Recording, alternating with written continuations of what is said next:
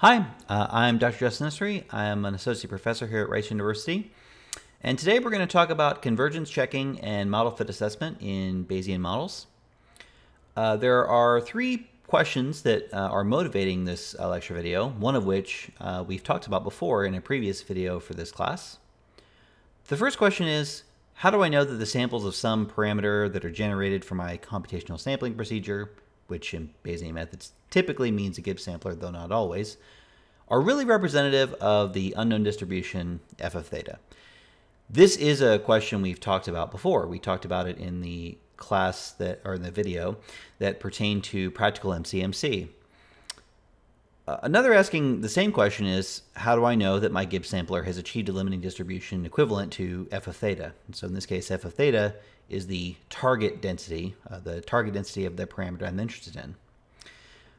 Theta in this case is some, perhaps a slope coefficient in a hierarchical linear model, or maybe a mean, or maybe a difference of means if I'm simulating that. We have talked about this question before. We're going to address it again, in part because there are some different techniques that we can use to tackle this question we should talk about, but also, and perhaps more importantly, because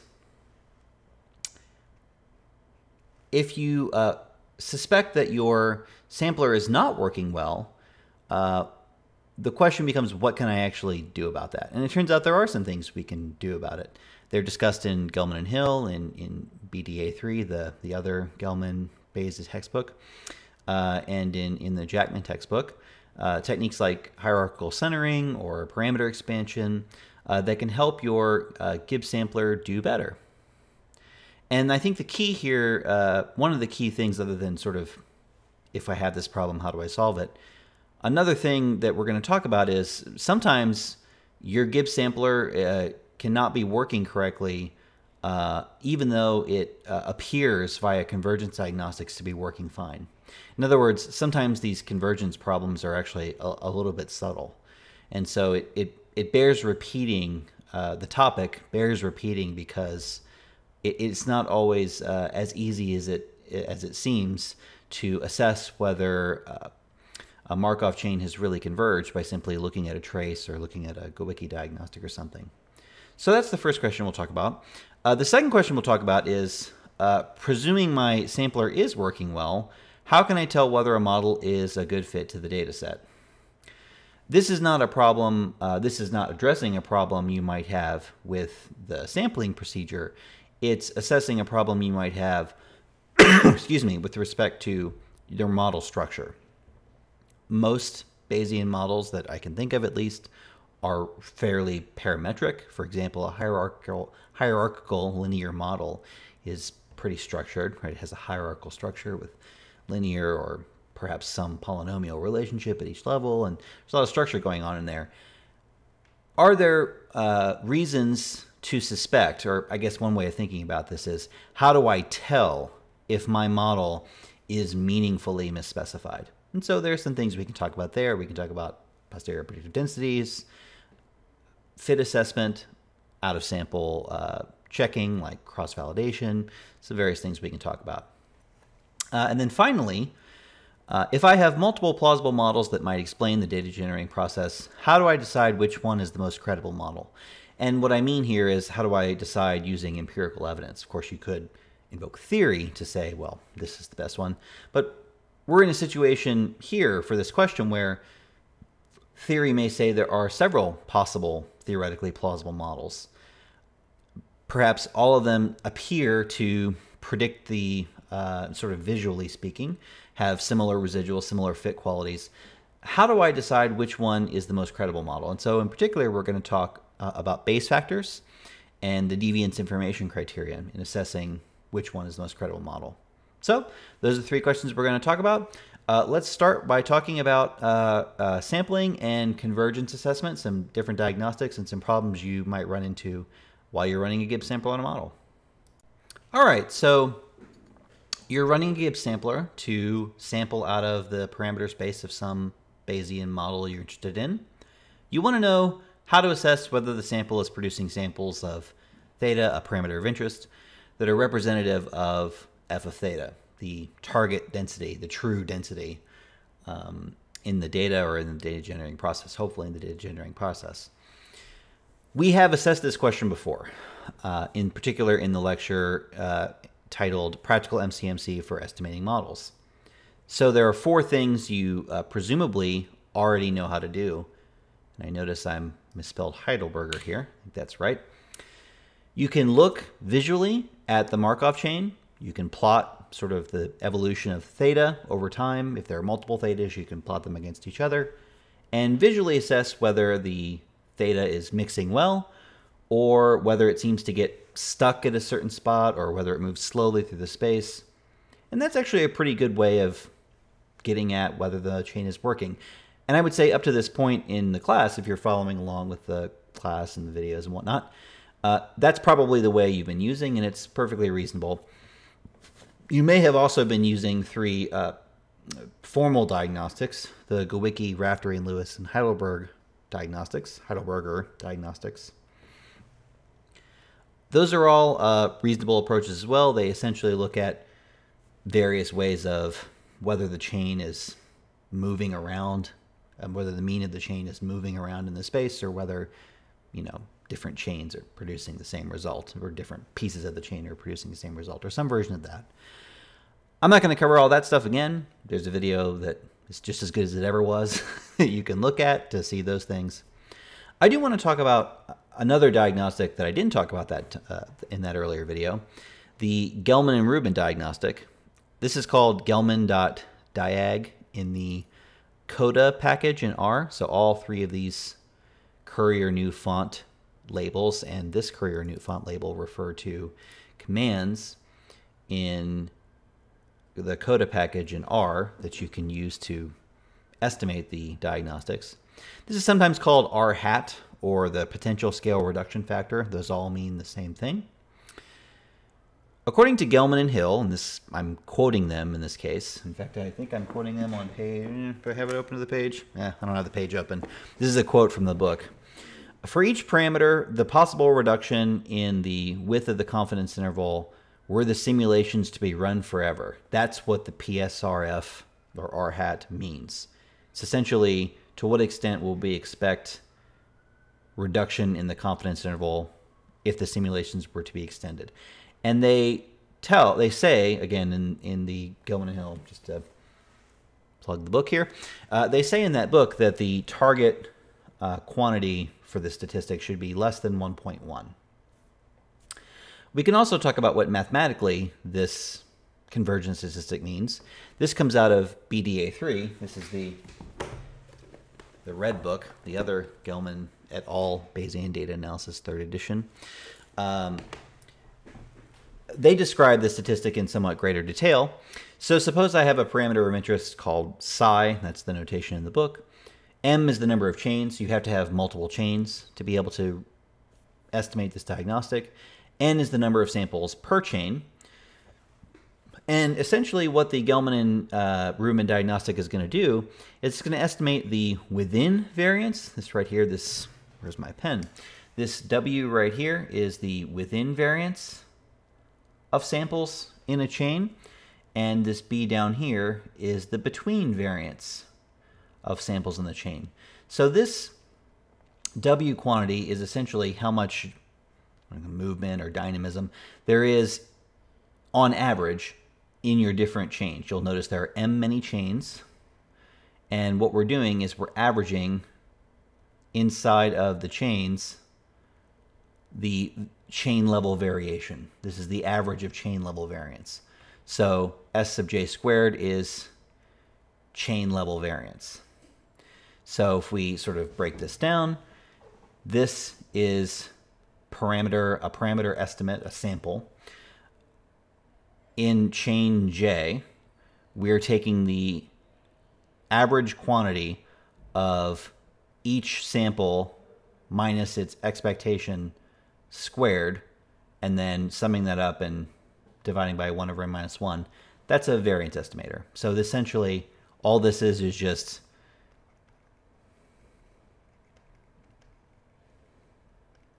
the variance in chain J. You'll notice this quantity here is defined as, this is just E of psi in chain J. Right, summing that up. And so this is a variance estimation. 1 over m tells us we're adding up this variance quantity for all the different chains. We're taking an average level of that among the chains, so it's an average variance. I feel like I might be repeating myself. Then the between variance, appropriately enough, I suppose, is the degree to which the chains are different from one another. In essence, how much are the samples in chain J1 or J1 equal to the samples in chain J0. And so what we're doing there is, again, taking the expected value of the estimates in one particular chain, the expected value of psi in one particular chain, and subtracting that from the grand mean estimate of the chain, squaring that, and then dividing by this quantity. Again, this is a variance estimate, right? So this is the within variance. This is the between variance. And you may, if you studied, for example, time series cross-section data analysis, if you've done some stuff with panel models, you may remember that between variance and within variance among panels is very important for determining what's going on in your panels. Similarly, this, I wouldn't say similar, maybe analogously, this is telling us how much variation there is within chains, how much variance there is between chains, just like there would be assessing variance within and between panels. Finally, we compute this statistic, the variance or the estimated variance of the parameter given the data equal to n minus 1 over n w plus 1 over n b. And given that all these chains ought to be converging to the same limiting distribution, one would believe, as n goes to infinity, you might notice we expect this quantity to go to w, right? Because n goes to infinity, so this essentially becomes a form of 1, although dividing infinity by infinity is a little tricky, but we can essentially say this is equal to 1. 1 over n is going to go to 0. So this is going to approach w as n goes to infinity. And you can see, this is also noted in the BDA3 book, as n goes to infinity, r hat, our final convergence statistic, is also going to go to 1 because this this numerator is going to go to w, and then the denominator is going to be w, and then you get square root of 1, which is 1. Typically, for n less than infinity, and n is always less than infinity in practice, this number is going to be bigger than w, which is kind of obvious. You've got a fraction of w, and then the rest of the fraction is the between variance. As n goes to infinity, this fraction approaches w. For n's less than infinity, it's bigger than w, ergo this number is going to be bigger than 1, generally. So you might remember up here, the target is less than 1.1, so you might think about this as a measure of to what extent are these chains in a variance perspective, or to what extent are these chains similar to one another. And the more similar they are, the closer this r hat statistic gets to 1. So ideally, you want them to actually be 1, or very, very close to 1. So that's the Gelman and Rubin convergence statistic. You can sort of file that away with the other ones that you thought about. Unfortunately, I have some bad news. The bad news is that the Gelman and Hill diagnostic, the Gelman and Rubin diagnostic, the Raftery diagnostic, the Goicki diagnostic, all these diagnostics can sometimes yield misleading results. And it's a little easier to see this in practice than it is to describe it, but I will describe it briefly and then show you an example.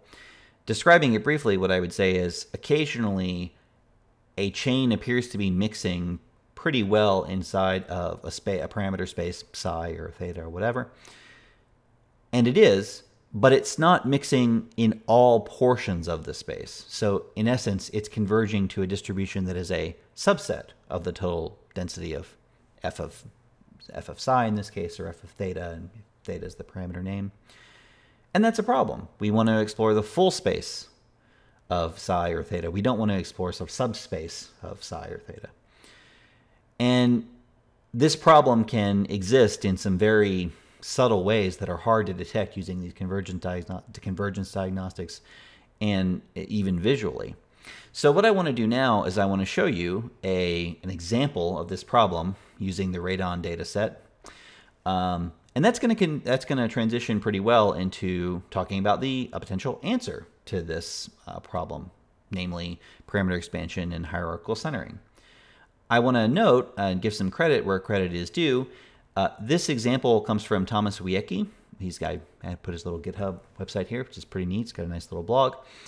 And it involves the radon data set that Gelman and Hill in the ARM, ARM is short for Data Analysis Using Regression and Multi-Level Hierarchical Models. I guess analysis using regression and multi-level. That's a pretty short acronym.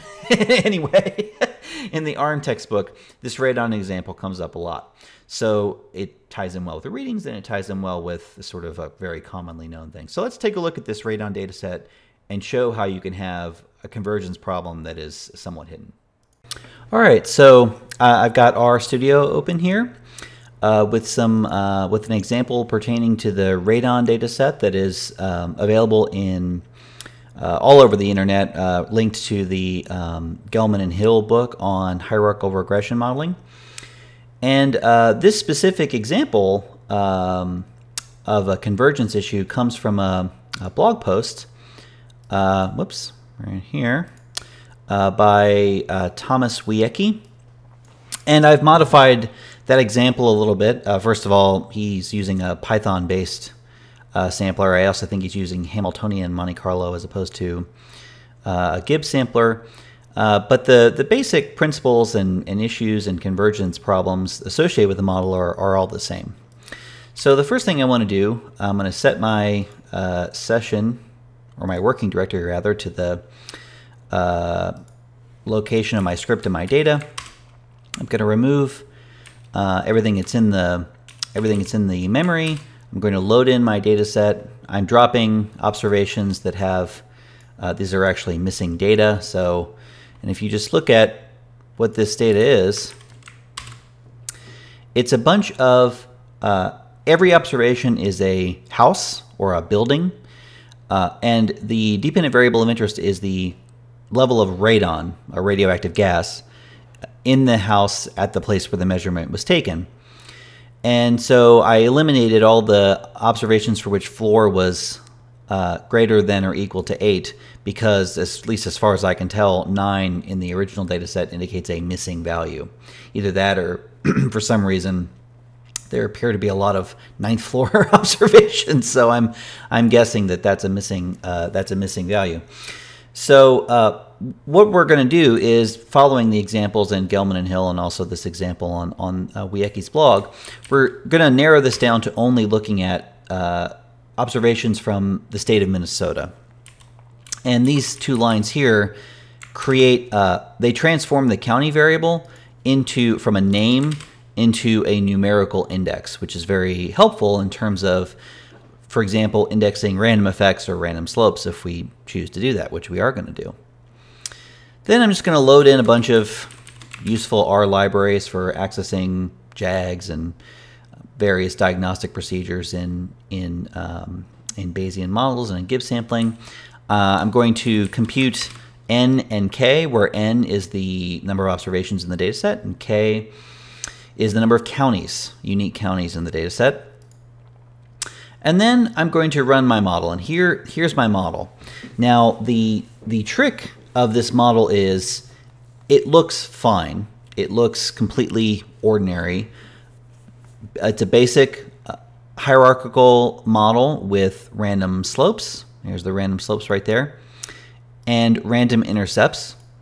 So the full model of radon, which is the dependent variable in this case, is there's a common intercept. There's a random effect on the intercept by county. So certain counties, owing to their geography or location or whatever, have higher or lower radon levels.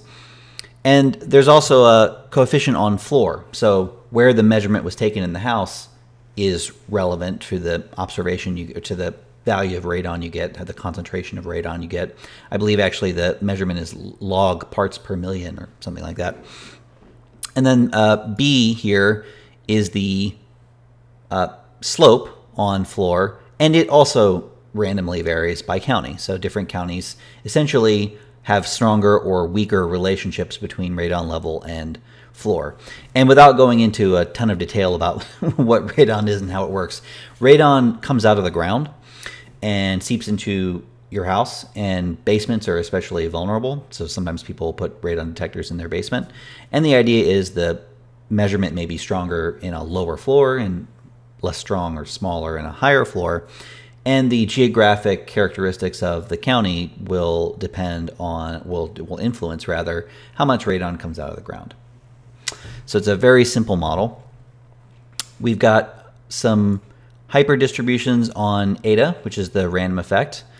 We're assuming that the variation in eta, the random effect, is diffuse. I have very diffuse prior values about this. The d gamma 0.1 is a very diffuse prior distribution. Could make it more diffuse, I suppose, by making it 0.001, but I don't think that's going to change my results much. And all I've done here is I've converted the precision, because JAGS likes precisions and not variances.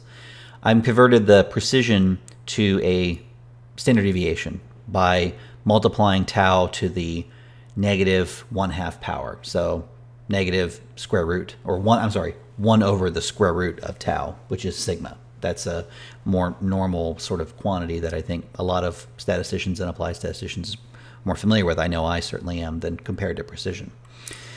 Then I've got my slope hyperdistribution here. The slopes have some common mean. It's 0. The slopes have some variation around them. It's also 0. I'm sorry, it's also diffuse, just like the distribution on the random effects. I'm converting the variance, the precision of the random effects into a sigma, just like I did before. This is my hyperdistribution on the standard deviation of the regression. It's actually the precision of the regression. It's a measure of how much noise there is in the data. I'm putting a very diffuse expectation on that. And then finally, I'm presuming, and this is sort of where I explicitly specify where the slopes and the intercepts come from, I'm assuming that the slopes are randomly distributed around 0 with this precision tau eta, and that these are the random intercepts are distributed with a mean of 0 and a variant or precision of tau eta, and the random slopes are distributed around some common mean, non-zero, with a precision of tau beta.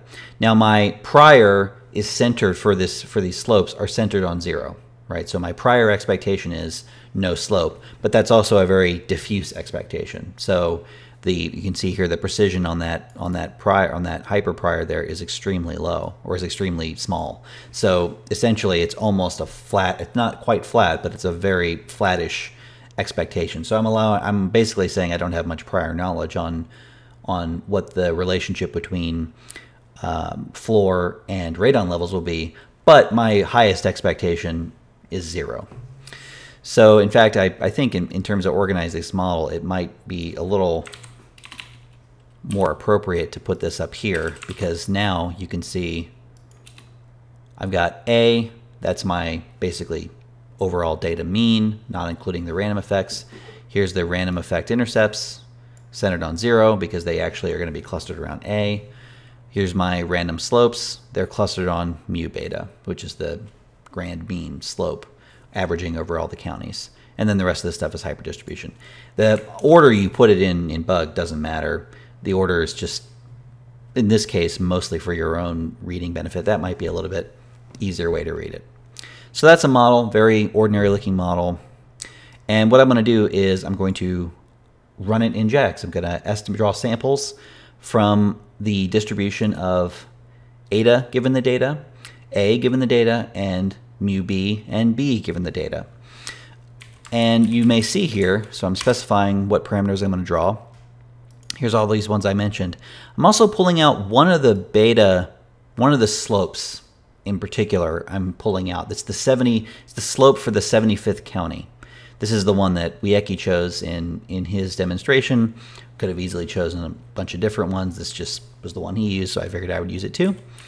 And what I'm going to do is now draw some samples from the distribution, the posterior distribution of all these different parameters. And then I'm going to do some basic diagnostic work to see how I did.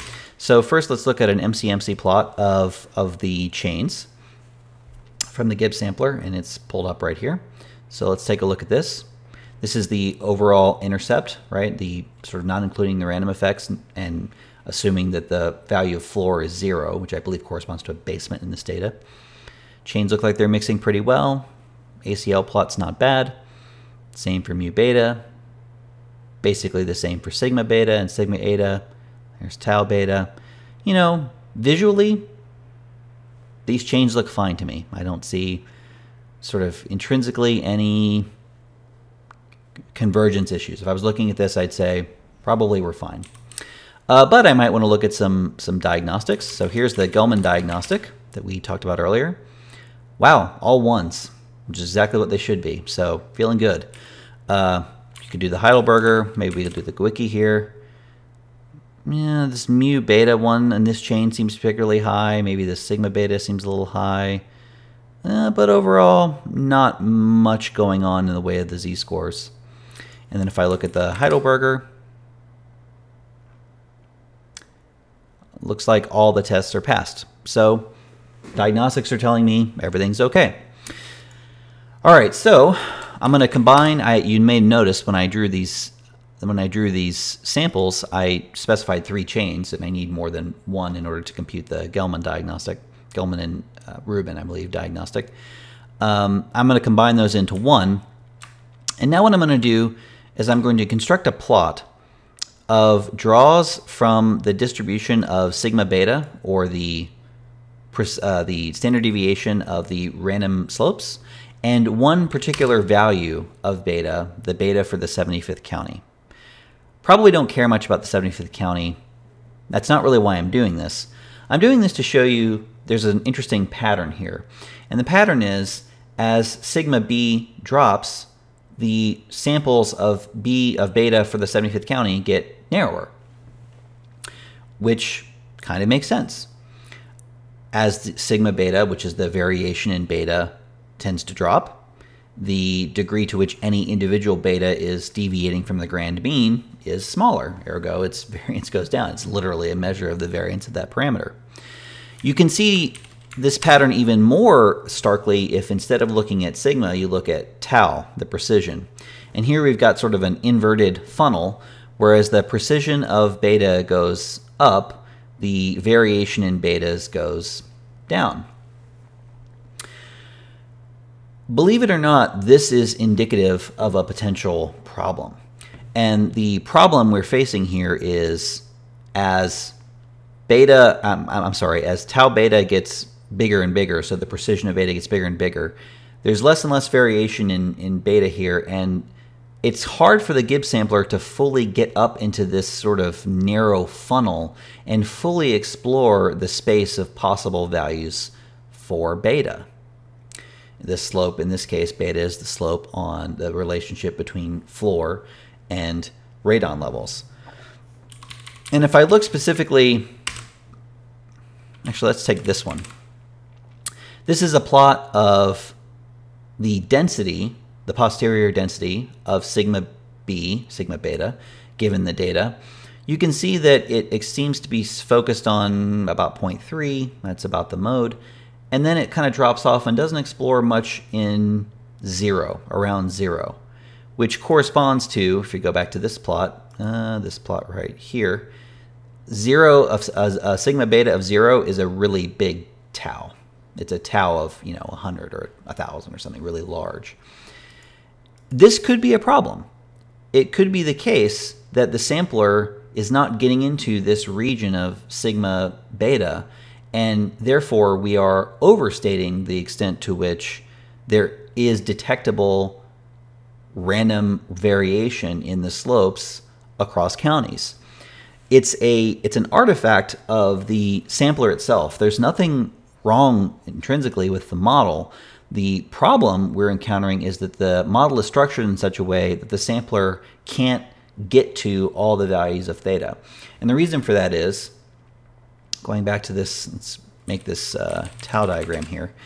If I have a beta that's, there we go, that's sort of in this range, I'm never going to get to a tau that's very large. In order to get to a tau that's very large, I have to be very, very close to the mean value of beta. So as the sampler is moving around in here, it's just very unlikely to get, first of all, the right draw of beta, and then to get a very big proposal of tau.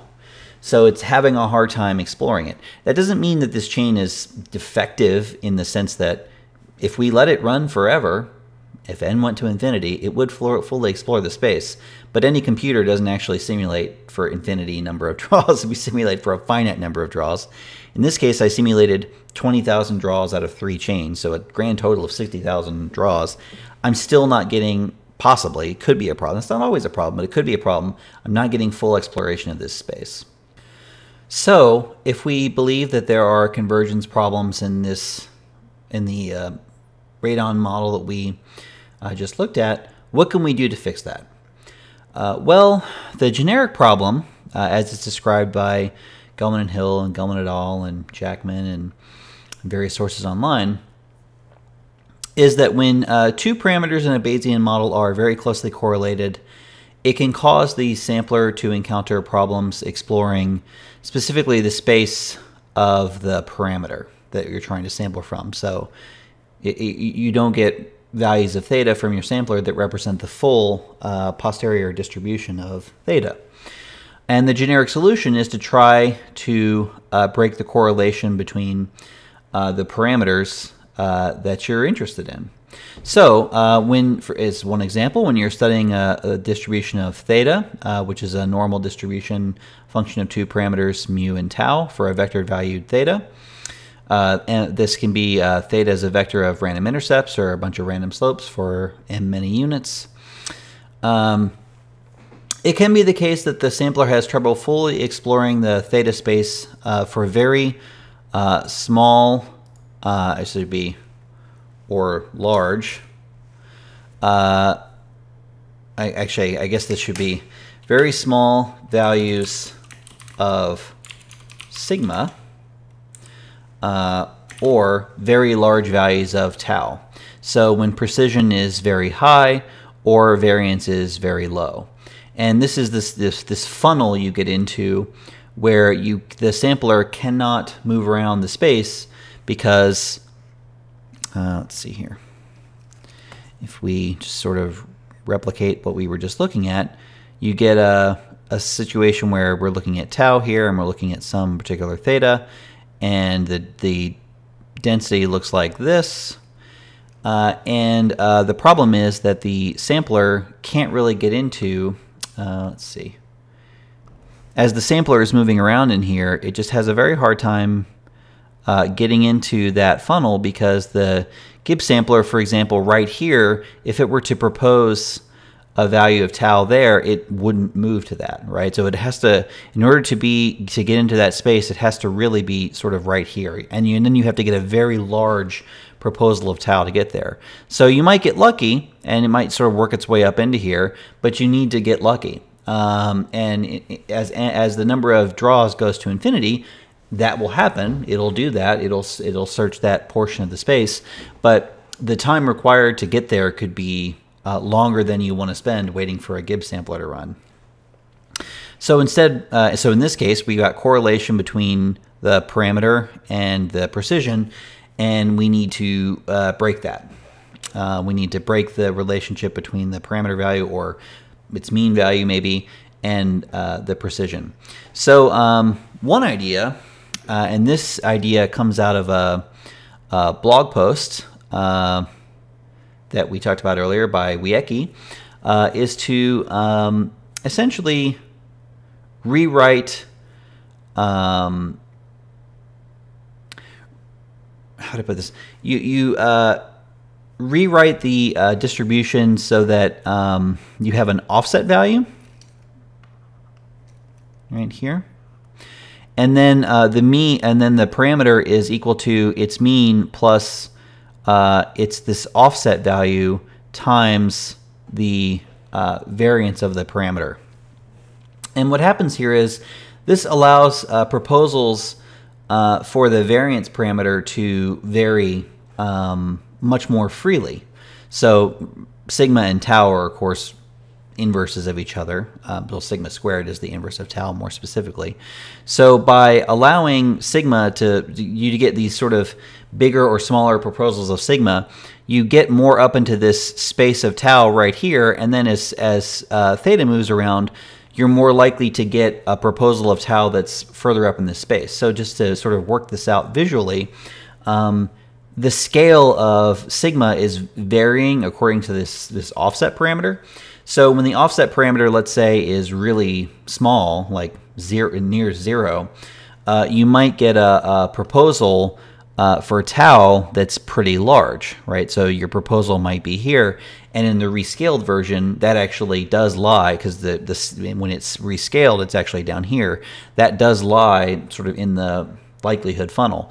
But then when the offset value suddenly blows up, right, so that now tau is sort of pushed up into here, as if theta happens to be in this range, you'll actually accept that value of theta, and your value of tau will stay the same when the offset value blows up.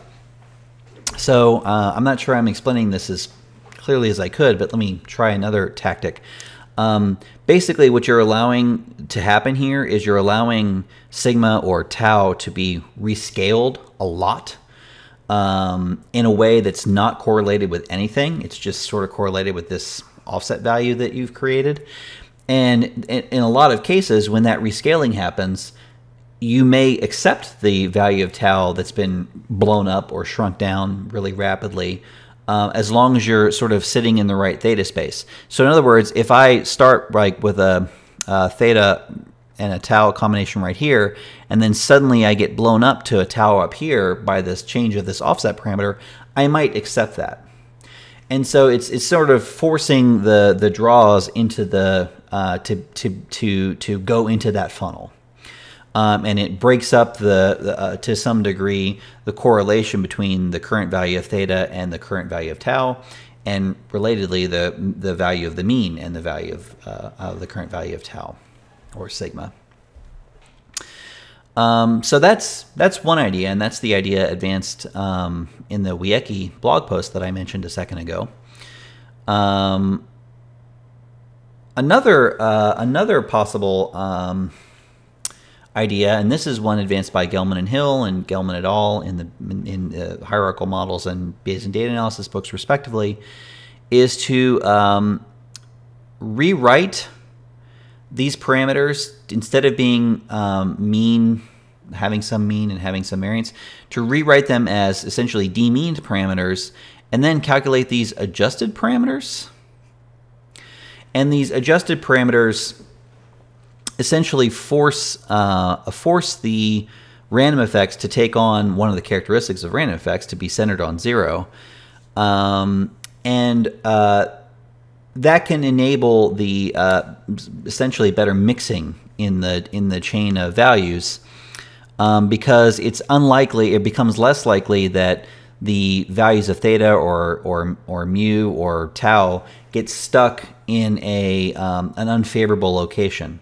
So, for example, if it's the case that these random effects are supposed to be centered on, let's say, a mean of zero, right? So these thetas are supposed to be centered on a mean of zero. The Gibbs sampler might get into a location where all the thetas are bigger than zero, right? And they're just sort of stuck there because they're locked in some correlation with a bunch of other parameters in the model, and they have a hard time moving out of it. Sort of like this, right? You get stuck in one location, you have a hard time moving to another part in the space.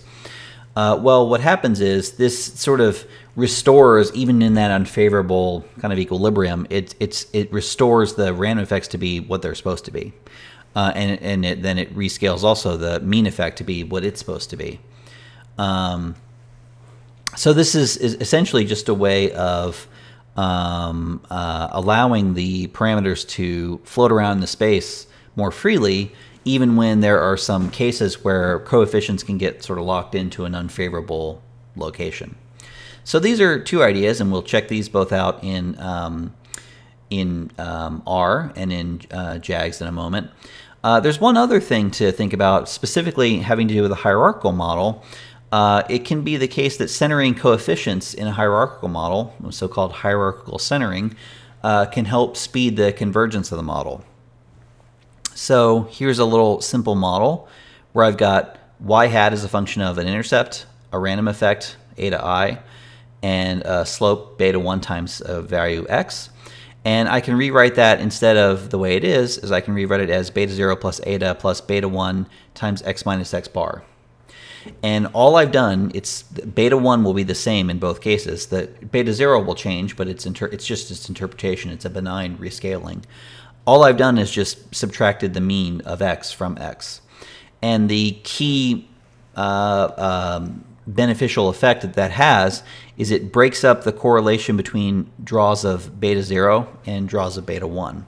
So if I'm dealing with data that sort of are out here, it can be the case that the slope and the intercept are very correlated, because small changes in these things cause big changes in the necessary slope that has to fit the data, right? So if I were to get a different draw of this intercept, that's going to really change the slope I need to fit that little cloud of group level data that I've got. So the intercept and the slope are going to be very closely linked in this little sort of toy model where I've got 1, 2, 3 groups, random intercepts and random slopes. The random slope on group 1 is going to be a strong function of the random intercept on group 1.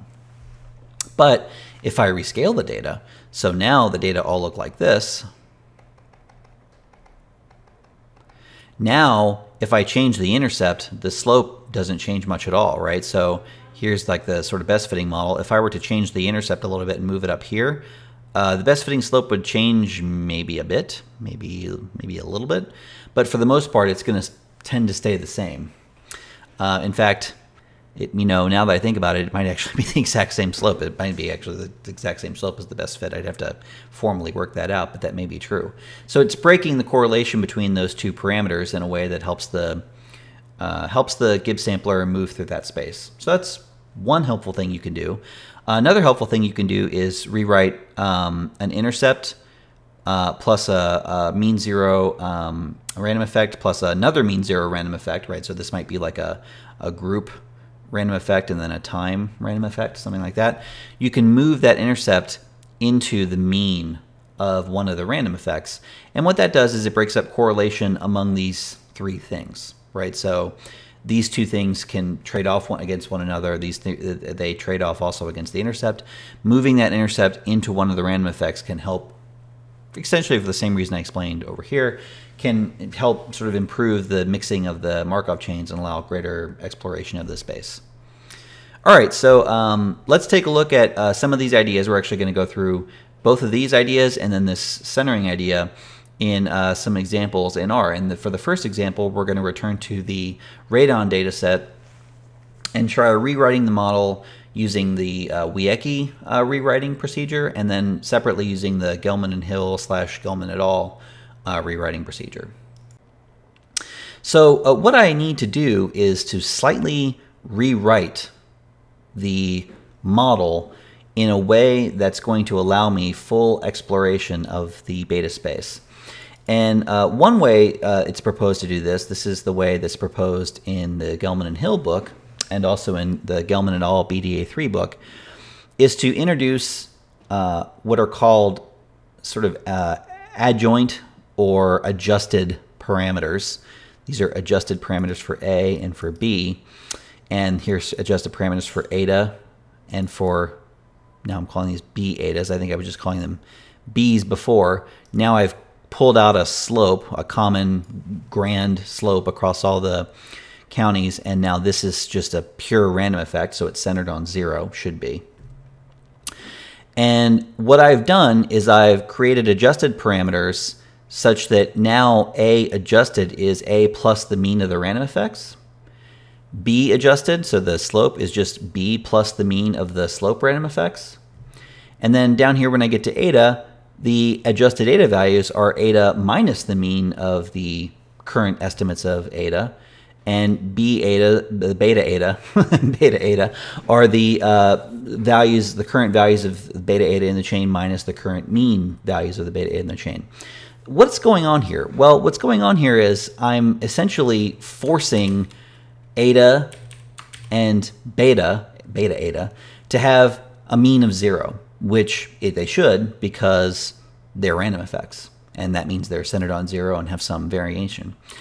I'm also forcing the slopes to incorporate any possible non-zero mean of the current estimates of the random effects.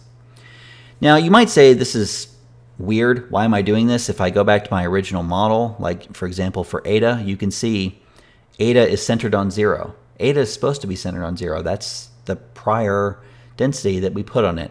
So why is it that I have to force it to be 0? Well, even though eta is centered on 0 in the model, sometimes the Gibbs sampler can get stuck in unfavorable regions where the etas in any particular draw of the chain are not centered around 0, and where the slope random effects are not centered on their proper mean.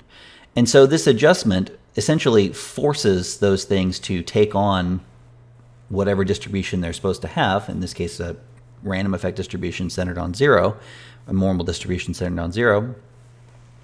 And it means that it tends to break up the relationship between estimates, for example, of beta and estimates of tau beta. It tends to make those things move a little more independently. So the adjusted value of any particular beta will no longer necessarily be strongly linked to the particular value of tau that we are caught in. So it's basically designed to break up correlations that are in the matrix and allow the Gibbs sampler to more fully explore the space. So this is the solution proposed by Gelman and Hill in chapter 19, I think. And question is, does it do anything? Does it actually fix anything? Well, so what I'm going to do is I'm going to estimate this model, and while it's running, I'll tell you what I'm doing here. You'll notice I'm now, when I'm estimating this model, I'm no longer monitoring A. I'm monitoring the adjusted value of A. I'm monitoring the adjusted value of B. And I'm monitoring the adjusted value of beta eta for 75. And the reason for that is because these adjusted values are sort of forced to behave more like the model expects them to, we might expect their estimates to move around the space more freely. So I have to say, in this case,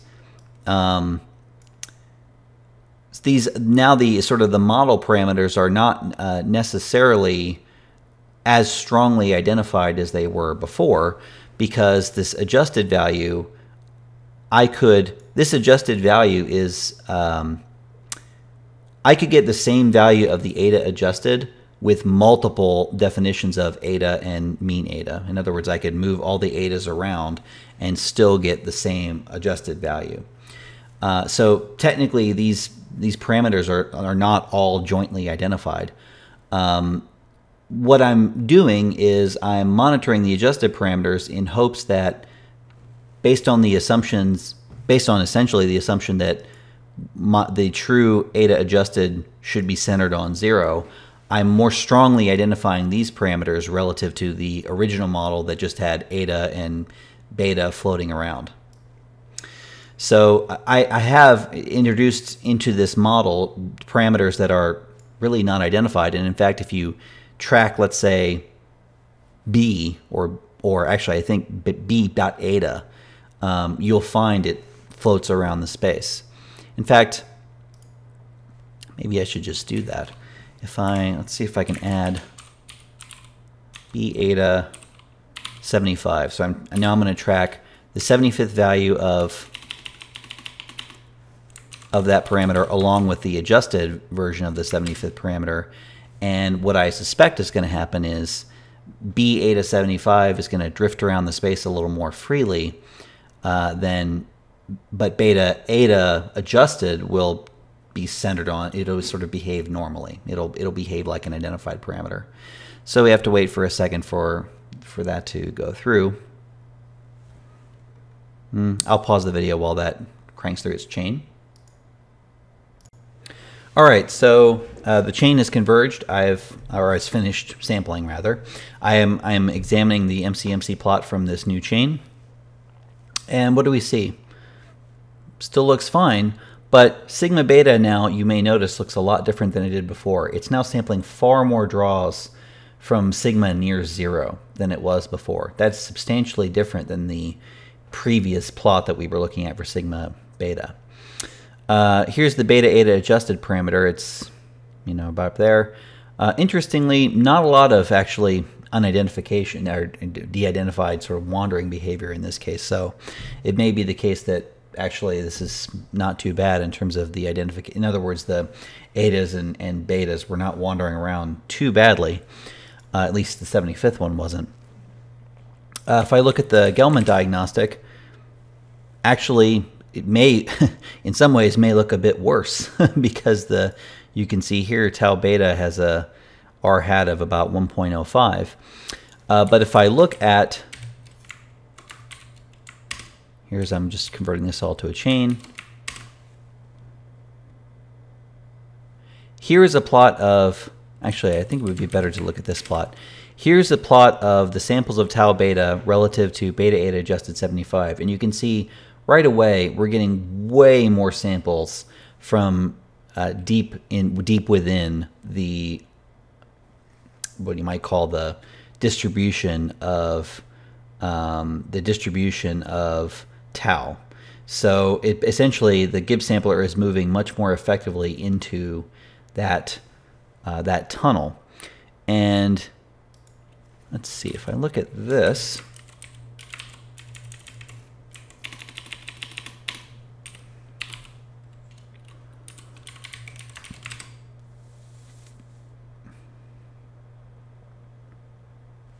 like I said, it pretty much looks the same. It looks like there's not a big difference between the adjusted and the normal parameter, and this, for at least for the 75th parameter. But one thing I want you to take a look at is, this is the original histogram we drew for sigma beta before from the first model. Here's the new one. And in fact, we probably should adjust slightly this plot so you can see the full density. Go a little further. There we go. So our original samples from the posterior look like this. The modified sample, the modified model, which is equivalent to the pre-existing model, our distribution for sigma beta looks far, far different. And in fact, all the density now is primarily concentrated around almost 0. In other words, concentrated around there being very little slope variation between counties. It's substantively a rather different answer, even though the models are equivalent. All right, so, well, what do we make of this? Well, before we get into that, let's take a look at one other alternative specification. Again, same model, but it's just a slight rewriting of the model. This is the version that's offered by Wiecki. And again, I've got a random effects distribution. In this case, I've taken out the common group mean. I'm just concentrating that around mu eta. Here's the slopes. I'm concentrating that around mu b. Again, I could rewrite this maybe a little bit to make it a little more readable. Whoops. So what I've done is, instead of having eta drawn from a normal distribution with a mean and a variance, I've created, or a precision, I've created this offset variable. And then eta is a combination of mu dot eta, which is the mean value of eta, as you might expect, and then the offset times sigma eta. Now that's equivalent, essentially, to writing eta is a function of, or is distributed normally with some mean and some standard deviation. But the trick is here, this allows samples of mu eta and samples of sigma eta to be drawn independently, statistically independently, and that is happening because this offset value sort of allows there to be quick random rescalings of sigma eta throughout a bunch of the space. So again, this technique is just a way of trying to break up the correlation between individual beta values. So you can see here's beta as a function of mu beta and sigma beta. Now the relationship between the mu beta and the sigma beta won't be quite as strong, and so hopefully the sampler will get to move into that funnel a little more and sample more fully through the space. So I'm going to take this model now, and it does require me to initialize these offset values, right? So I have to specify, I don't have to, but I am in this case specifying initial values for the offsets. And now I'm going to draw some samples out of this new model. Again, I'm drawing 20,000 iterations. You may have noticed I did increase the burn-in just a little bit. It won't be that different from my initial burn-in, which was 1,000, but I thought I'd give it a little more time to settle into whatever limiting distribution it was. So this will take a second to run, so I'll pause the video, let this sampler run, and then we'll look at the results. All right, the chain is finished. So let's take a look at, I'm actually going to uncomment this. Oh, I need to change this to 3. Let's take a look at the MC plot here. Guess I should change that one to 3 too, huh? There we go. And let's pull up the MC plot. Here it is. Again, looks pretty fine. Sigma beta distribution looks rather different than it did before. Interestingly, the blue chain seems to have gotten stuck at 0 for a little bit of a hiccup there at some point in the chain. Everything else looks pretty normal. Look at the Gelman diagnostic for this. Doesn't get much better than that. The upper CI for sigma beta's R hat value is slightly elevated, but maybe not enough to be a significant problem. And now we will conclude, and actually I'm going to, let's see, y lim equals c 0, I think did we do 7 before? Okay, there's the original model we ran. There's the model with the Gelman and Hill suggested changes. There's the model with the Wiecki suggested changes.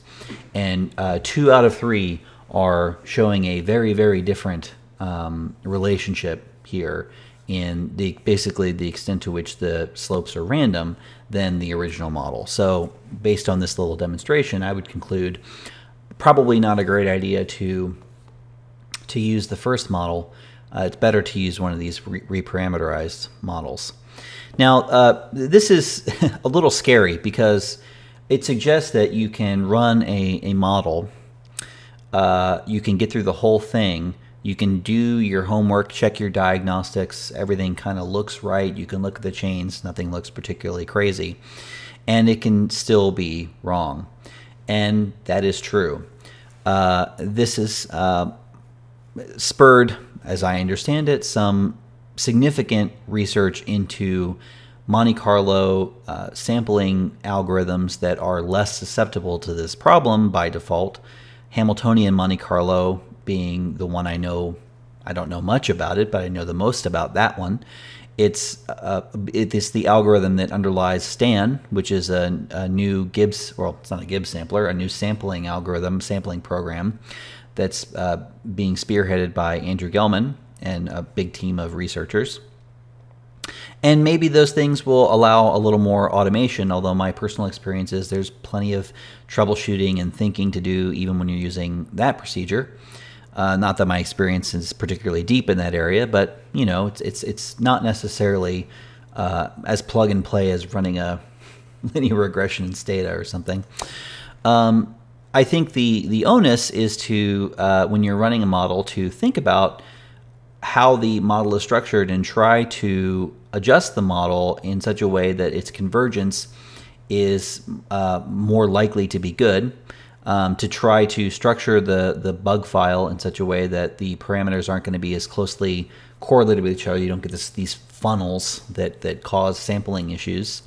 And to maybe try multiple versions of a model to make sure that they're giving you similar answers, and if they're not, to figure out why, and then use the one that seems to be giving more accurate estimates.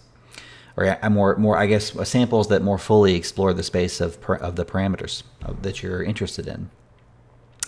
There's also another trick that you can use. It's a little more relevant to hierarchical models. It's a hierarchical centering. I'm going to use a different data set to demonstrate that. So let me open up this new data set, and I'll show you something you can do pretty much by default that will help these models tend to converge better. All right, so now I've got a new example. I'm going to clear out my data space here. And these are just loading up the standard libraries, most of which are already kind of loaded. Maybe a few of them weren't already in my space. And I'm going to focus, I need to set my working directory to the source file so I get the datas and scripts and stuff I want. And I'm going to look at some data from, this is an extract from the American National Election Study. And if I look at a head of this data, probably should center my fingers on the home keys. Oh, that's not what I wanted. That's what I wanted. So what I have here is every observation is an individual sample in the ANES. And the ANES has asked them a bunch of questions about their age, gender, their race, their frequency of church attendance. And this is the key dependent variable, a feeling thermometer on gays and lesbians. And so what I'm trying to do in this little example is to model people's warm feelings toward gay and lesbian people as a function of their party ID, their church attendance, race, gender, and age, and maybe some other stuff. We'll get to some other stuff later. So the first thing I'm going to do, this is just a little bit of cleanup. I'm going to change my church and party ID variables to numeric. I'm going to drop any missing values. I'm going to only limit myself to more recent data. This is 10 years old now almost, but it's more recent than 1948 at least. And then if I now do a head on that data, you can see I've got observations from 2008, and now there are far fewer missing values. In fact, there are none because I omitted them, so all the missing values have been dropped. And I don't usually like to attach data to the data space anymore, but we'll do it in this case just so I don't have to recode everything. So I've got 1,970 observations from the year 2008. So N should be 1,970. It is. I'm going to create my state indicators. So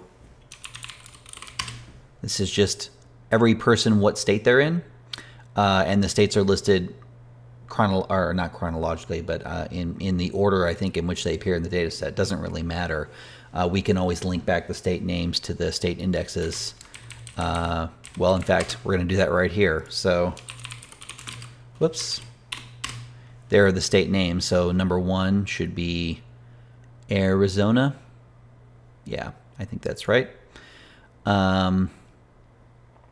Okay, so finally, I'm going to create.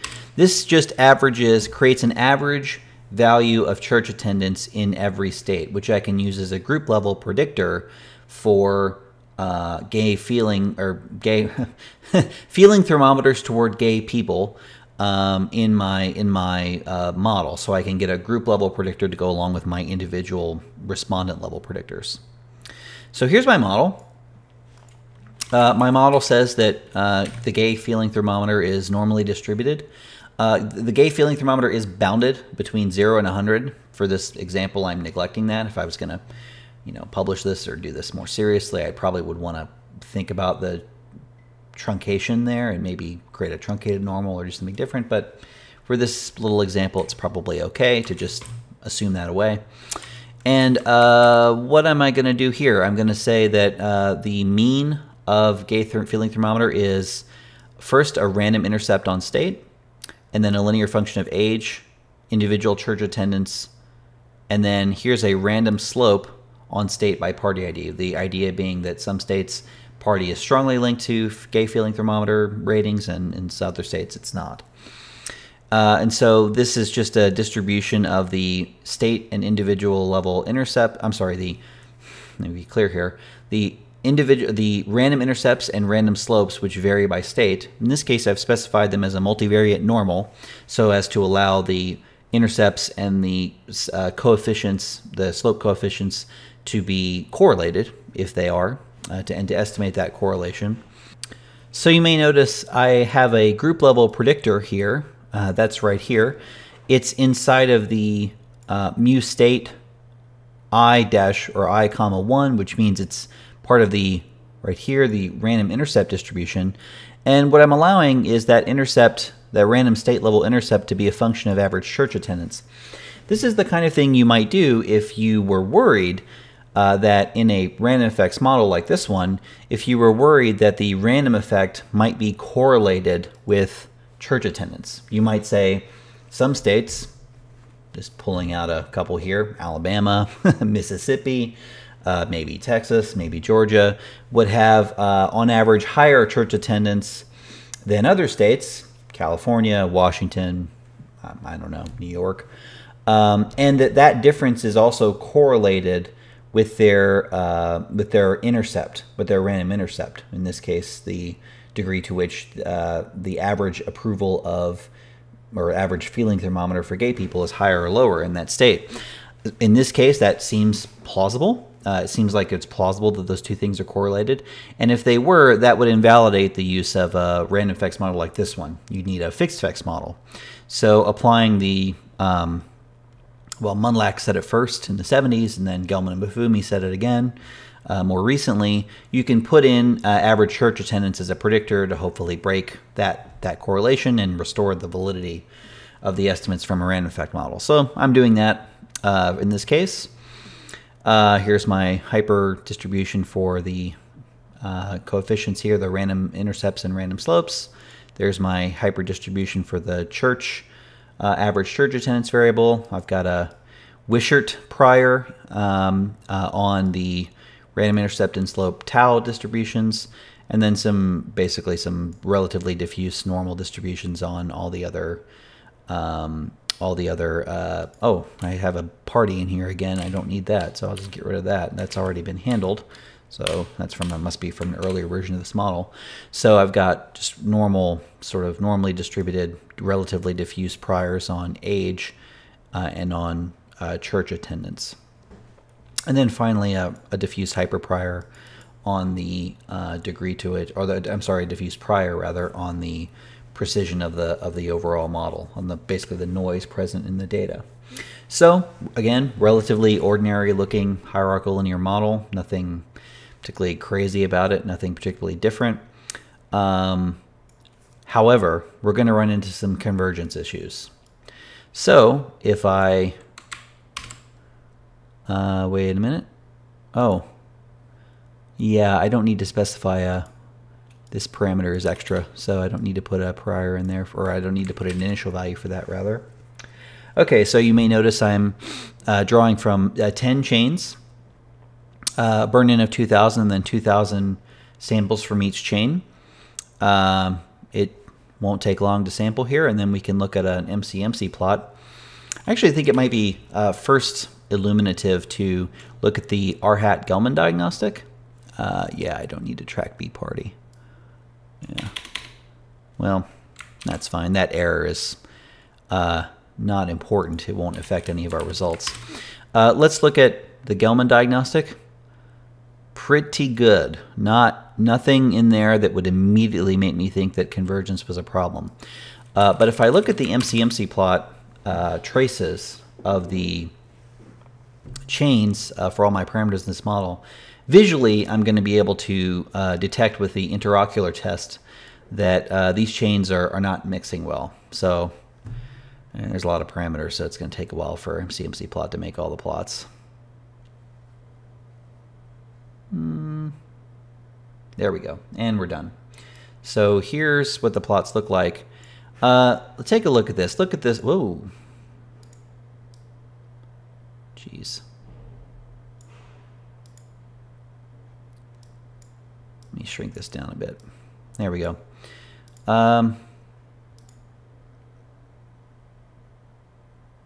So look at this plot for age. Look at the running means here, look at how the chains are behaving, and then look at the final distributions. The distributions aren't exactly on top of each other, right? They look like there's quite a bit of chain-to-chain variation, so-called between variation in how the chains are sampling. Same for church. This beta on church, individual level church attendance, seems like it's not really mixing as well as it could. Tau Y looks better. And now we start to get into the individual random effects, and they just look insane. I mean, that is not a clean looking, you know, all the distributions for each chain are not the same. And the fact that I did 10 chains allows you to really see, this is not really performing at the level we would want. A lot of these chains are just sort of not the same as one another, even though the diagnostic says they're good. I just don't believe it looking at these behaviors.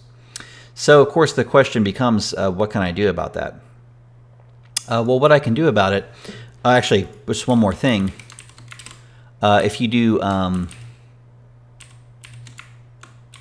actually, I don't need this, and I don't need this. So if I use from the MC plots library catter plots to depict, here we go. These are the random intercepts from state to state. Those are the random slopes from state to state, and you can see Wisconsin seems to be behaving a little poorly. Something is going wrong there. Wait a minute. Yeah, there we go. Because I took out this meaningless B party variable before. My indexes were a little off on constructing this scatter plot, so I just had to readjust these to go down by 1. So instead of 38 to 71, I had to go 37 to 70, whatever. Anyway, so not as bad as it initially looked.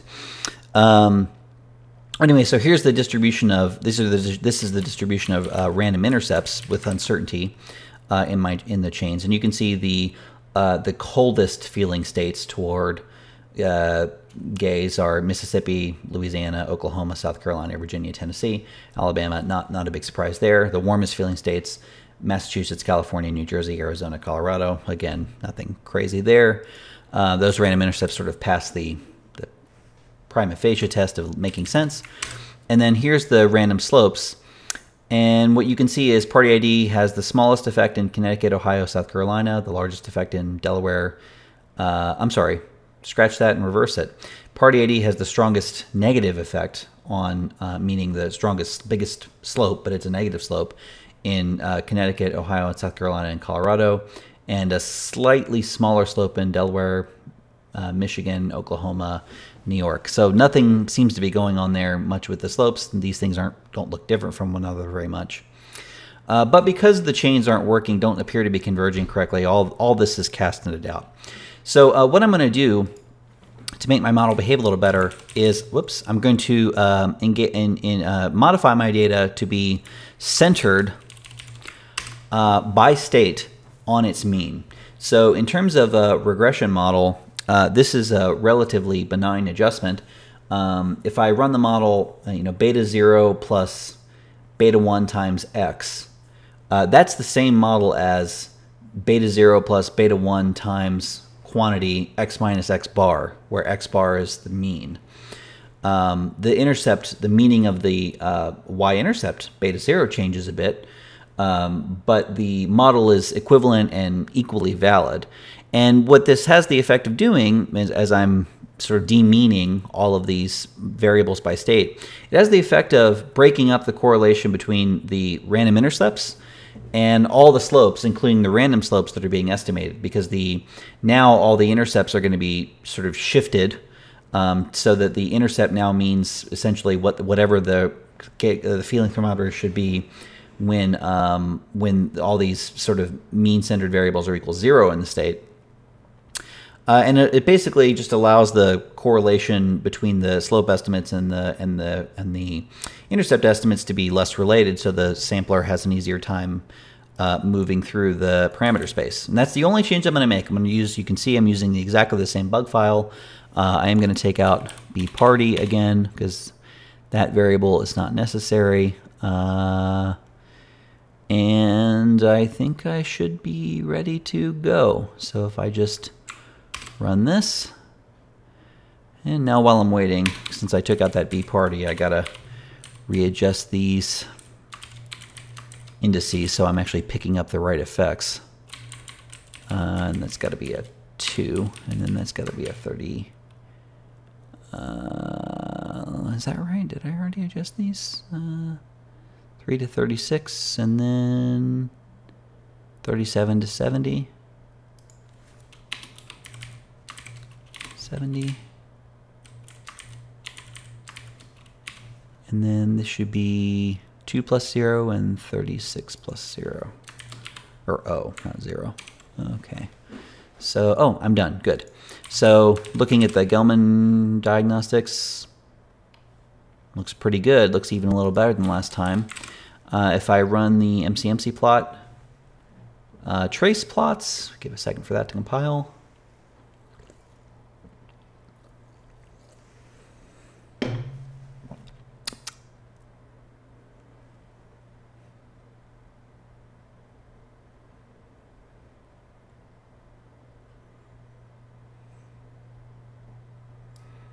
And pull this up right here. They look better. The distributions are much more on top of one another than they were before. This is still a bit rough, but these state parameters look much more cleanly estimated than they were. I wouldn't call them the cleanest I've ever seen, but they certainly look like they're behaving a little better and that we're sampling, all the chains are sampling out of the same distribution. That's what we're looking for. That's certainly better. Now, okay, so now let me, did I change the name? No, it's the same name. So I'm going to re-estimate my scatter plots. So again, these are the intercepts, and if you compare this to the intercept plot we did before, here's the intercept plot we did before. Mississippi, Louisiana, Oklahoma at the bottom, sort of hovering down here, Massachusetts, California, New Jersey at the top. Let me go back to this one. This is our new one. They've changed a little. In fact, there seems to be a little more variation than there was before. Some sort of a stronger separation between Mississippi, South Carolina, and Louisiana, and Massachusetts, California, and Arizona up here. So actually the random intercepts seem to be behaving a little more, sort of splitting the states a little more. And then if we look at the slopes, I would say if anything, there's less variation than before. This is basically telling me there's really no, maybe in California there's a slight effect, but the effect of party ID on attitudes toward gay people is virtually nil, which is quite fascinating, at least to me as a social scientist, because I think that wouldn't, I speculate that would not have been the case in, let's say, 1996 or 2000. In 2008, by 2008, it seems like pretty much the effect of partisanship has gone, at least net of these other factors, has gone to nil, which is pretty interesting. So in terms of the point of this lesson, I think the point you can draw from this is that you can get slightly different answers, in some cases substantially different answers, with relatively small modifications of how you've written the model or how you've specified the data. And I think based on the readings and based on our little example here, some ways of writing a model and some ways of specifying the data in a hierarchical model are better than others on average and typically. So it's a good idea in hierarchical models to center the data around the group means.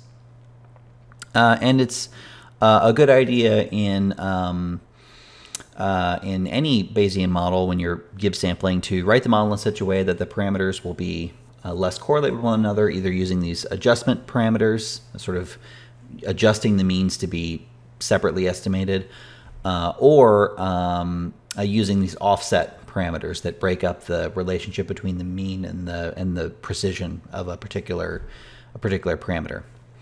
All right, so that's all I have to say about convergence assessment. So now let's transition into talking about model fit more generally, assuming that your sampler is working correctly.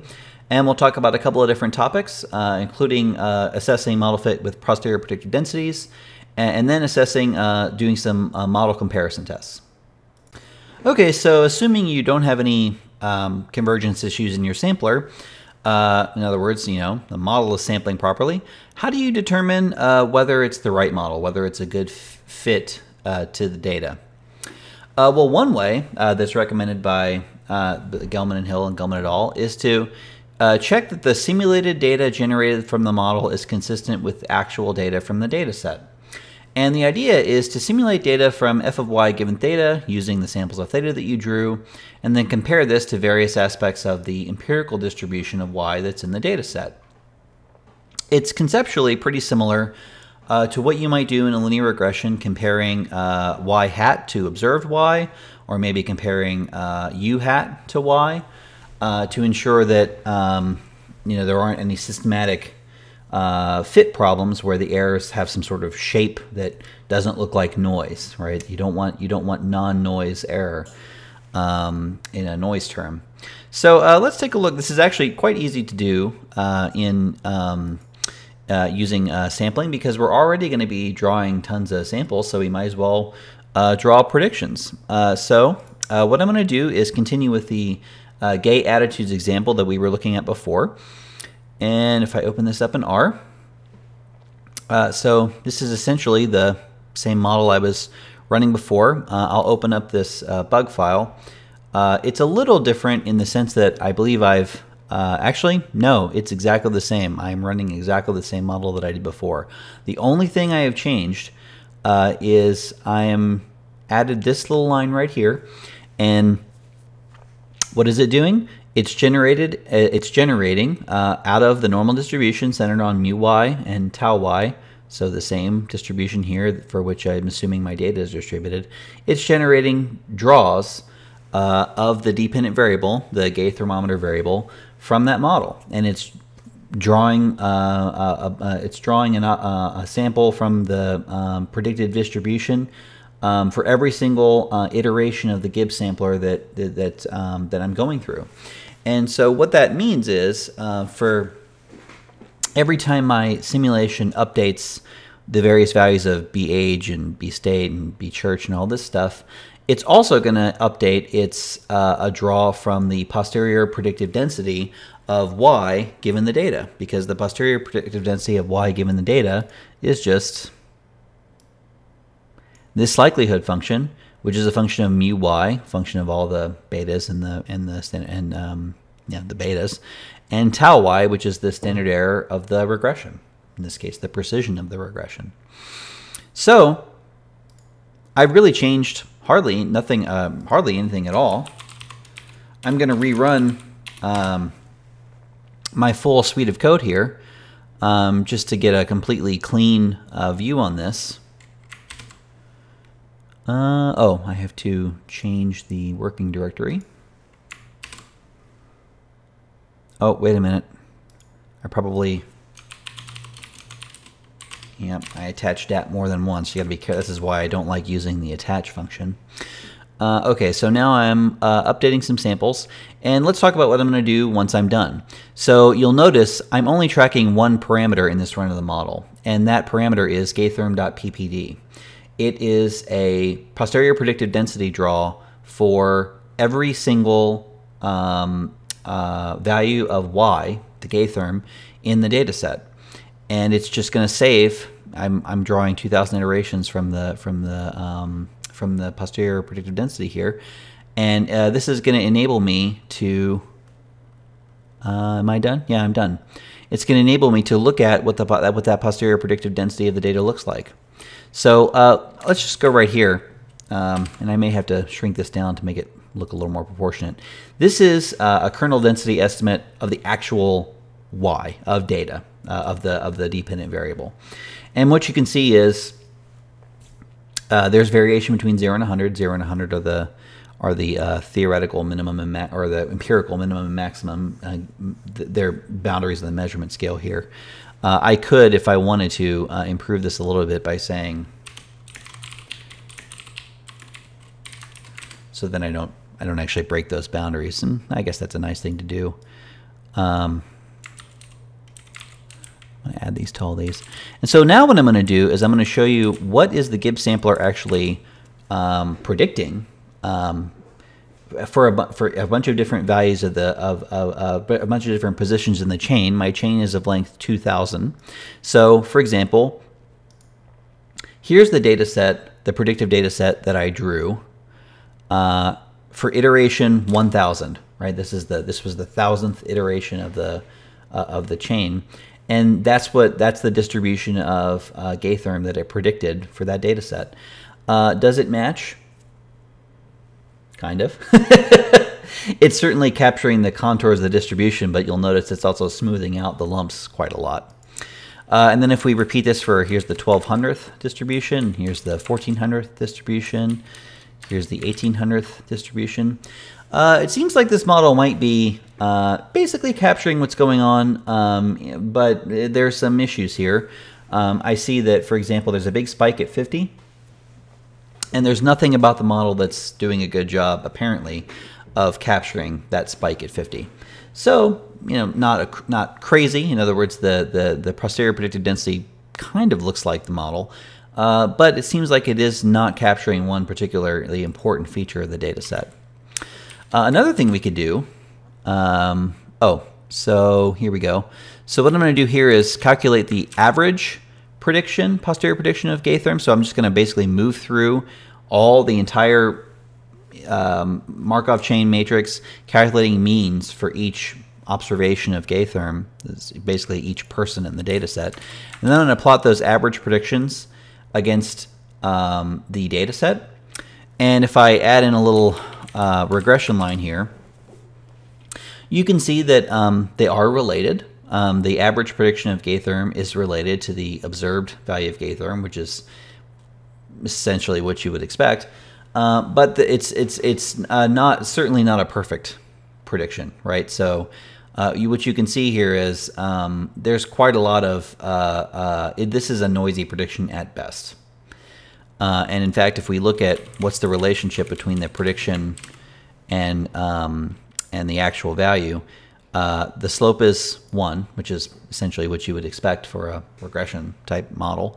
It's highly statistically significant, also what you would expect. Much of the variance is unexplained. So my overall assessment of this model is, not crazy, but perhaps not capturing certain features of the data that are kind of important. One thing we could also look at is we could look at, for example, relationships between the error terms and the observed values of y. So if I go in here and I say, okay, I want to calculate an error term now. So I would say something like the average error term is going to be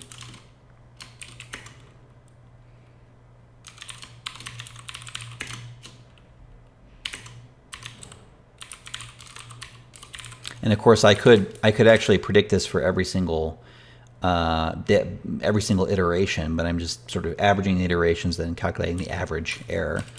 And then I could do a plot of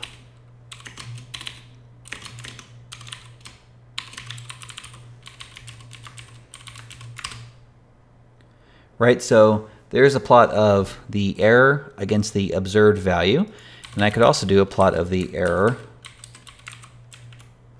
against the predicted value, y hat.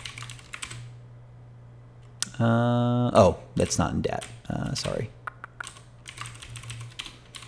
There we go. Right. So for the value for plotting the value of the error against the observed value of y, you might think, okay, well, this is kind of concerning because the smaller values tend to have larger errors. But you have to remember that the way the regression works, correlation is only supposed to be 0 basically by guarantee between y hat and u hat, not necessarily between y and u. And in fact, bigger or smaller values of y are sort of naturally going to lead to bigger or smaller values of u if there's any sort of noise in the regression process or in the linear data generating process at all. So really the more relevant plot to look at is this one. And what do we see? Well, we are in fact seeing a pattern in the relationship between the predicted values and u. It looks like, for example, as this prediction value goes up, u goes down. Well, what could cause that? Well, one thing that could cause that is potentially the fact that, first of all, it looks like the average, it looks like there's sort of lines here. This is not a cloud. And what I think that means is that the Gaytherm variable is not sort of, it's quasi-continuous, but it's not truly continuous in the space. So going back to this plot of U against Gaytherm, you'll notice there are sort of commonly recurring values in Gaytherm, and those commonly recurring values are they're being predicted as continuous values by the model. So the model, when it predicts a Gaytherm of, like, say, somewhere in this range between 70 and 30 or 20, all these observations, sort of are caught on one particular value of Gaytherm of 45, and in fact that prediction is pretty close to what it ought to be, but there's sort of systematic variation, owing to the fact that the model is predicting a continuous variable and the observed variable is actually quasi-discrete. So that's one issue I see here. Another issue I see here is, even if these steps weren't here, even if there was just a cloud, you would see there's sort of a downward correlation. And I think that's because of the boundaries in the actual Gaytherm variable. So if I go back and I plot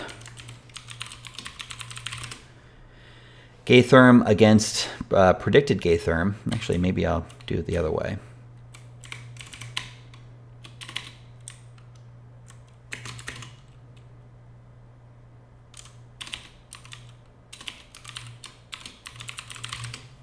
There we go. What I can see here is we are reaching boundaries on the y space, right? So y runs into 100 and it runs into 0, and again you can see the discrete nature of the y here, which is causing us some issues in the prediction. And so what that means is so reversing this plot, so thinking about this as error term, the errors hit a ceiling. Right, so if we put in the line, you can see errors below the line can get pretty big. Errors above the line can only get so big once we are reaching higher values of the prediction. And then conversely, down here, when the prediction value is 20, errors can be huge that are positive, but they can only be pretty small when they're negative. And so when we go back and plot U against the average predictions, we see that coming in, right? So for the largest predictions, the errors tend to be negative. And for the smallest predictions, the errors tend to be positive. So what I'm essentially getting out of this is a couple of things. First of all, Gaytherm may actually be a discrete variable. We might want to think about that, even though it's nominally continuous. We may want to sort of model it as discrete, because that seems to be possibly what's going on. And then secondly, the boundaries may actually be somewhat relevant here. They may be actually forming, going back to this here, they may be actually limiting our ability to accurately predict the observed variable, Gaytherm. And it may be better, for example, to, instead of modeling this as a line, to maybe model it as to model Gaytherm as an S-shaped function that reaches limits at 100 and 0. So, for example, if we're looking at the relationship between Gaytherm and let's see, what's one of my party ID?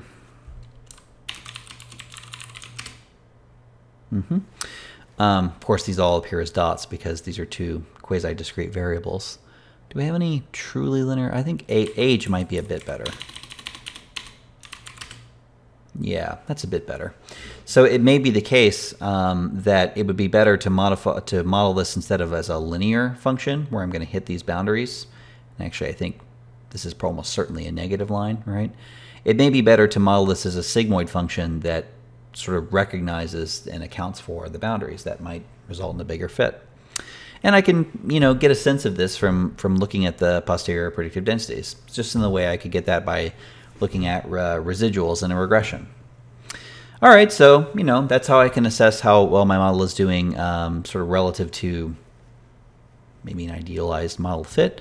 What about model comparison? Well, let's talk a little bit about model comparison. All right, so if I have more than 2 models, how do I know which model is the best fit to my data, whether that be in-sample fit or out-of-sample fit? In-sample fit is essentially asking if I used a bunch of points to fit a particular model to my data, how well did I do in fitting those points? So it might involve some measure of the error in prediction for the in-sample points.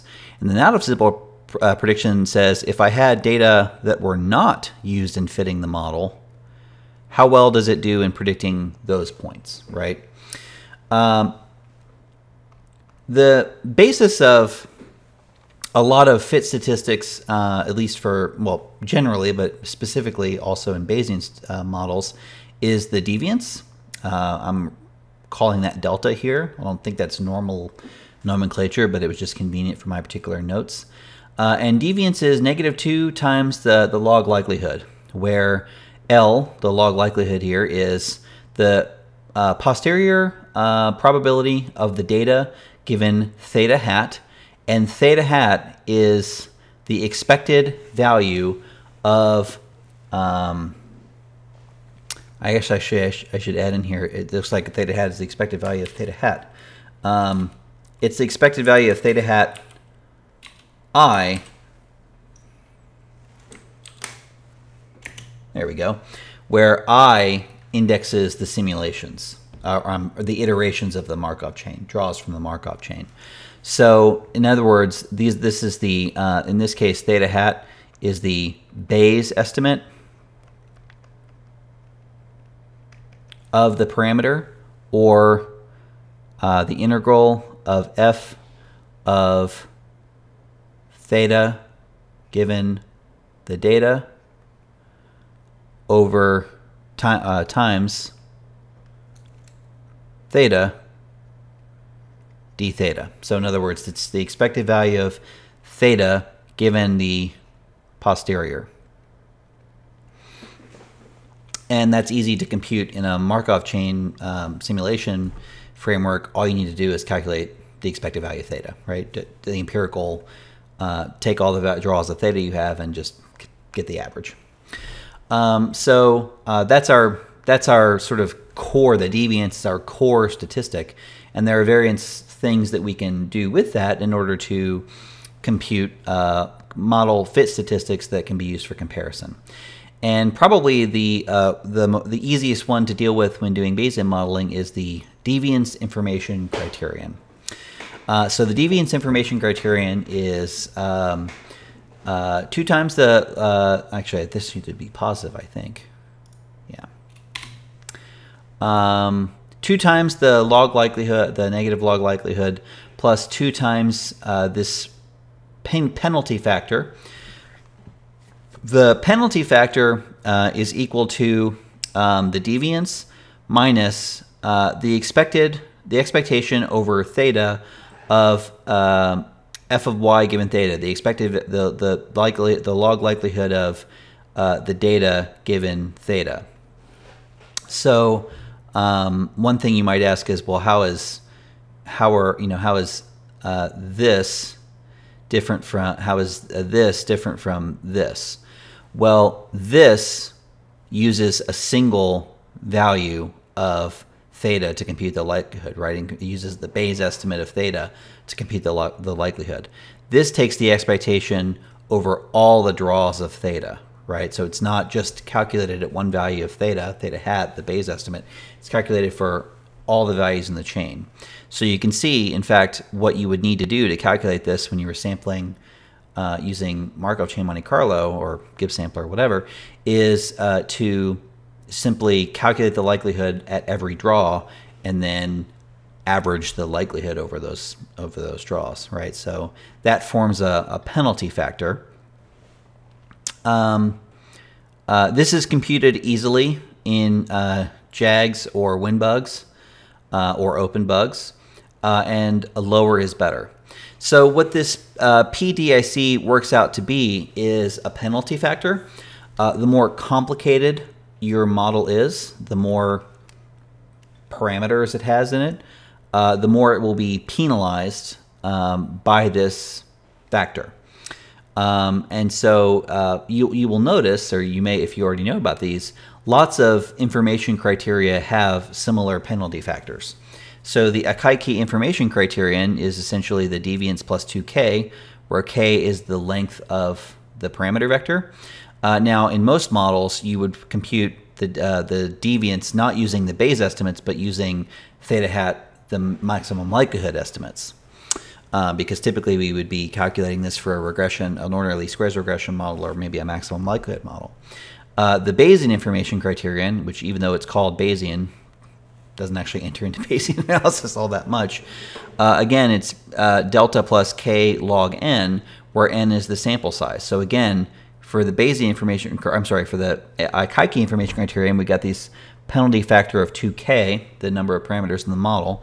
For the Bayesian information criterion, we have k log n, again, penalty factor given the complexity of the model. The deviance information criterion has this PDIC factor. What all of these penalties do is basically get you out of the so-called, sort of the R squared trap, where you can throw a bunch of garbage into a model and make the R squared a little bit higher. These penalty factors adjust for the complexity of the model and prevent you from gaming the system by throwing in tons and tons of garbage variables. And in some cases, they have theoretical interpretations as well. So the Akaike information criterion, for example, in some circumstances, approximates the decision made by leave one out cross-validation, which is something we're going to talk about in a second. It's a little hard to compute these two quantities, not impossible in certain packages, but using JAGs or bugs, it's a little hard to compute these two, whereas the deviance information criterion is built in. So I'll show you an example of how to compute the DIC for a couple of models and to use them as model comparison statistics under the general idea that although the penalty factor is different, conceptually they share similar qualities with the Akaike information criterion and the Bayesian information criteria. Probably the most Bayesian possible model comparison statistic is also pretty hard to compute. And that statistic is the Bayes factor, BF here. The Bayes factor is essentially the probability, the posterior probability that one model is correct, essentially, relative to the posterior probability that another model is correct. And so what you have here is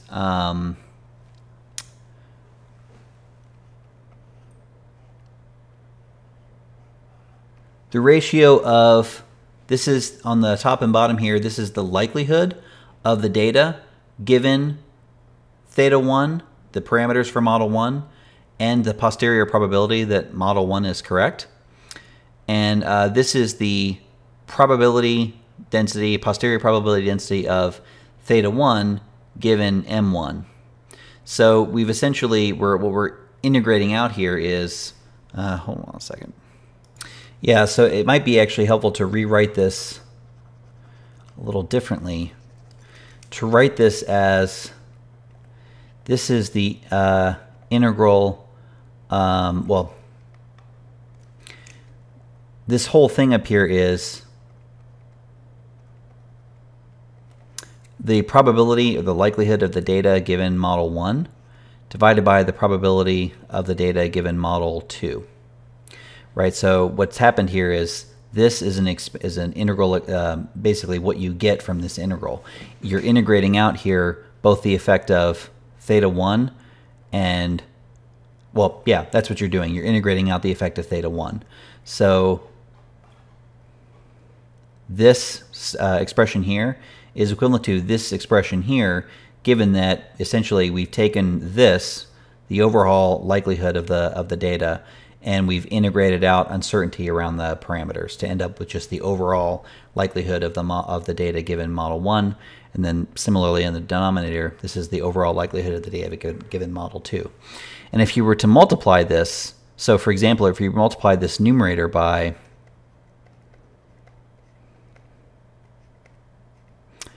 let's see. Oh, yeah. What we really want is the probability of model 1 given the data by Bayes' rule. That's going to be proportional to the probability of y given model 1 times the probability of model 1, right? There's going to be a correction factor here for the overall probability of y, but then when we divide these two things by each other, that correction factor cancels out. So if we take this ratio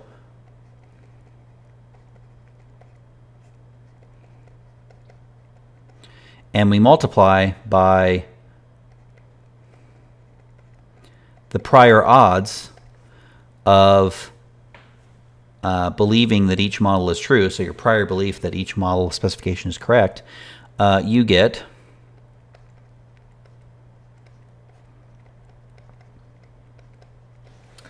is that? Yeah, that is right. So the Bayes factor is, I think I misspoke earlier, it's not actually the ratio of probabilities of the models, it's ratio of the likelihoods of the data in these models, and then when you multiply by the prior odds of the two models, you get the ratio of the probability of the two models. So this Bayes factor gives us a lot of information about essentially posterior to seeing the data, right? If we can use the Bayes factor to calculate this right here, how much what our posterior belief in each model should be given having seen the data. So in that sense, it's very much what we would want to get out of a Bayesian analysis. But in order to compute it, you have to compute these integrals. And these integrals are not always the easiest things to calculate in an analysis. And so consequently, it's the degree to which this is actually used varies. It's not the easiest thing to do. It's much easier, for example, to calculate the deviance information criterion. It's also relatively easy to do something a little different and to calculate, as I mentioned before, the degree of a model's ability to predict out of sample. So as a guard against overfitting a model, right? So thinking about how this might look, let me scroll. How do I scroll down here? There we go. So if I have, if I have data that look like this, a very bad idea would be to fit a model that looks like this, but it would have amazing in-sample fit, right? And so a way to guard against that being a problem is to hold a test set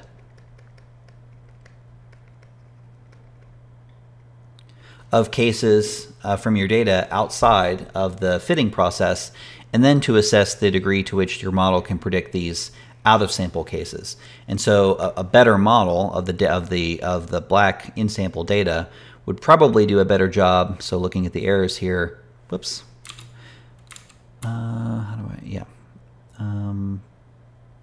Oh, did I close one by accident? Okay, let's try this again. Okay, so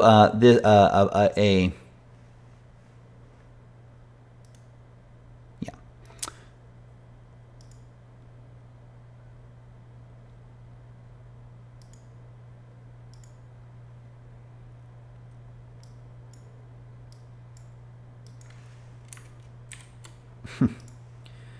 Sorry. Okay, here we go.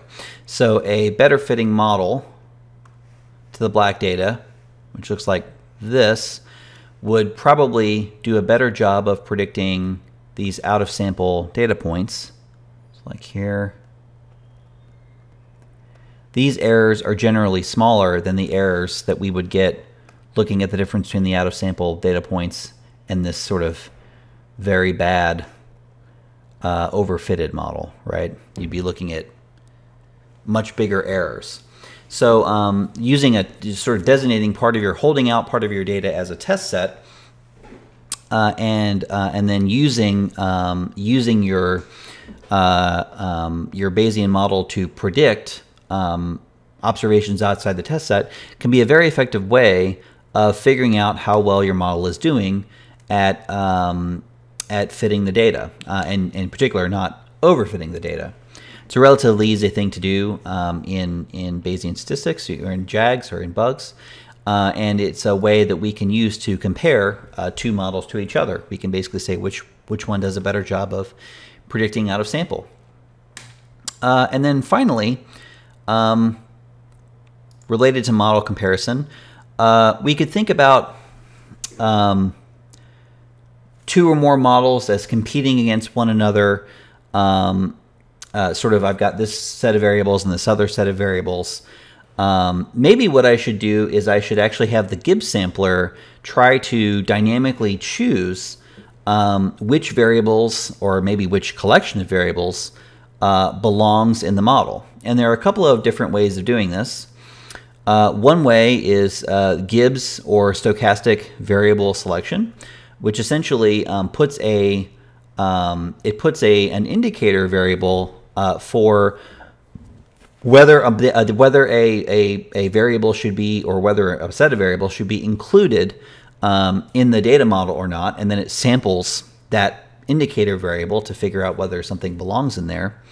Another related way of doing this is the so-called Bayesian LASSO, which essentially puts a prior on a parameter, a double exponential or Laplace distribution. So I've got a Wikipedia article pulled up here. It basically puts a prior on each parameter that's concentrated around 0. And so it tends to basically shrink, in the Bayesian sense, estimates towards 0 if they don't have a very big effect on the posterior, on the likelihood. So those are two different ways that we could think about essentially getting inside the Gibbs sampler itself, trying to make the sampler choose which variables are most relevant to include in a model, or maybe which collections of variables are most relevant. And I want to just pull up a little article I found here. This is cancel. I don't know what you're doing there. This is an article from Bayesian Analysis in 2009 by O'Hara and Salanpa. A review of Bayesian variable selection methods, and they go through a bunch of different possible methods of doing this. There are various strategies one can use, and what they all have in common is they attempt to move the model comparison or variable selection process. It's not a post-modeling procedure. It's actually happening inside of the Gibbs sampler itself. So what I'm going to do now is we're going to go to R. I'm going to use some of the examples we've been talking about. I'm going to show you some examples of model comparison using deviance, and then model comparison using out-of-sample prediction, and then finally we'll do some stochastic variable selection procedures in JAGs as well. So let's do that now. Okay, so what I'm going to do is go back to the example of modeling a gay thermometer, feeling thermometer attitudes. And I'm going to compare two models. You can see I've actually added two variables to here we go. I've added two variables to our pre-existing model that just had random intercepts, age, church attendance, and party ID. I've taken out the random slopes on party ID to simplify the model a little bit for this demonstration. And I've added in two new variables, whether a person is female and whether a person is black. The race variable is coded white, black, or other, and so I've just collapsed that into black and everything else, which is possibly a questionable coding, as it lumps in two very different categories as the base category. But again, just to keep things a little simple here, I've taken out the random slopes and just focused on random intercepts. I've also taken out the group level predictor. Again, just trying to make this example as simple as possible. These are all just hyperparameters. And here's where the sort of important thing is happening. Down here, I've got what appears to be another data model.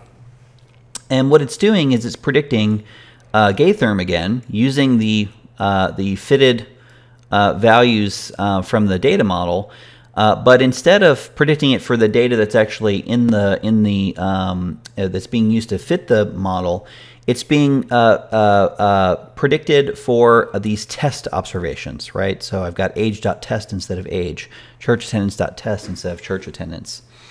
And where this comes from is I'm going to literally, in a second in R, I'll show you, go into the data, pull out some of the observations to be used as test observations, and then I'm going to predict the value of Gay-therm in those observations using the fitted model from the training data set, the data set that's used to fit the model.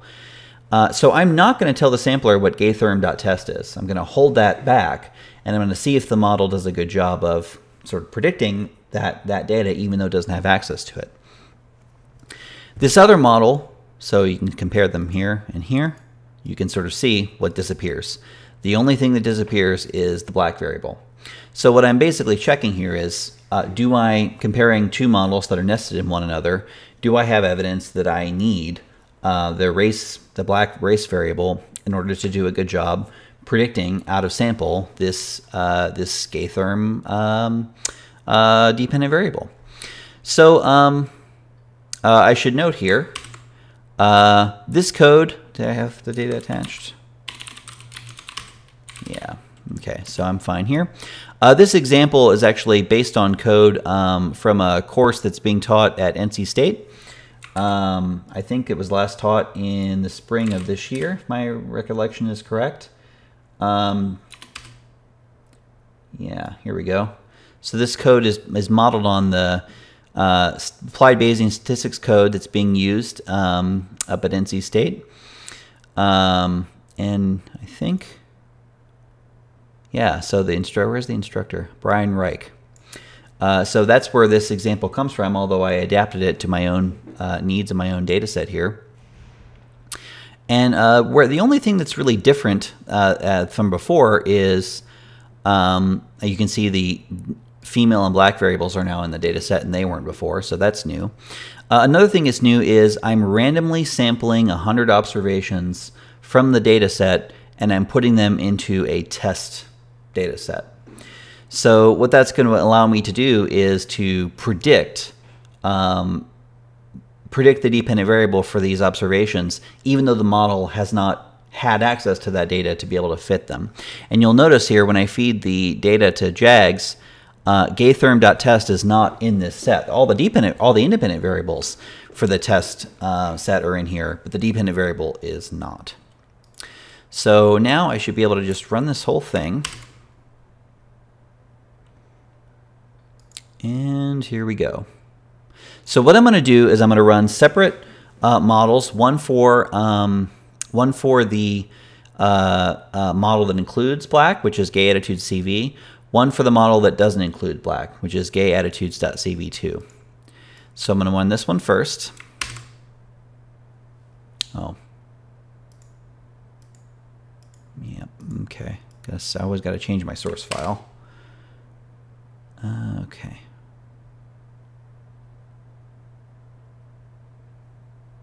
So I'll let this run for a second. All right, that's done. So now what I can do is I can, right here, I can extract some samples out of the object. And these samples, if you notice what parameters are being followed right here, those samples are values of Gay-therm.test. So in other words, the parameters that I am following in this case are exactly equal to predicted values of the dependent variable in the test set. Right, so all I need to do is extract those parameters, right? So if I do a head on CV samples, what I should get is these are draws of the predicted values of Gay-therm.test. Each one corresponds to each row corresponds to an iteration of the Markov chain. Each column corresponds to one of the 100 values in my test set. So if I do a dim on CV.samples, which is just coming out of this regression object, I have 100 columns, which 100 observations in my test set, or my training set. No, my test set, and 2,000 observations in the rows corresponding to draws of the Markov chain. So here, this test mat is just, these are the true values of the value of Gaithram in the test set. Every row is just a repetition of the 100 values that are in the test data set. Every column corresponds to a value in the 100 data set, in the 100 observation test data set. So if I do a dim on test mat, it should be 2,000 rows corresponding to the 2,000 draws I'd like to compare to, and 100 columns equivalent to the 100 observations in the test set.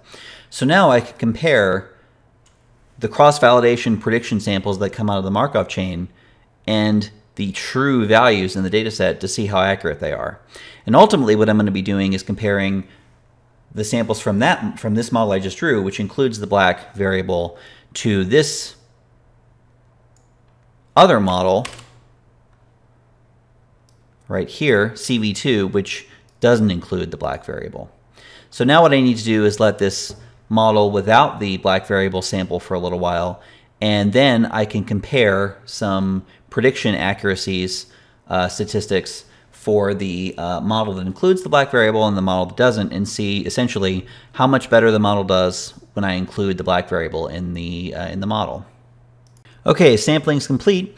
Now what I can do is, what I want to do is compare the draws, the predicted draws of y from the posterior predictive distribution for the test set to the true values that are in my test mat here, and then I want to compute some various accuracy statistics. So in other words, how well did the model predict these out-of-sample observations, and then how well did one model do relative to another. So CV samples 2, that's the model that does not include the black variable. Here's the model that does include the black variable. Is that right? So CV includes the black variable, CV2 doesn't. Okay, so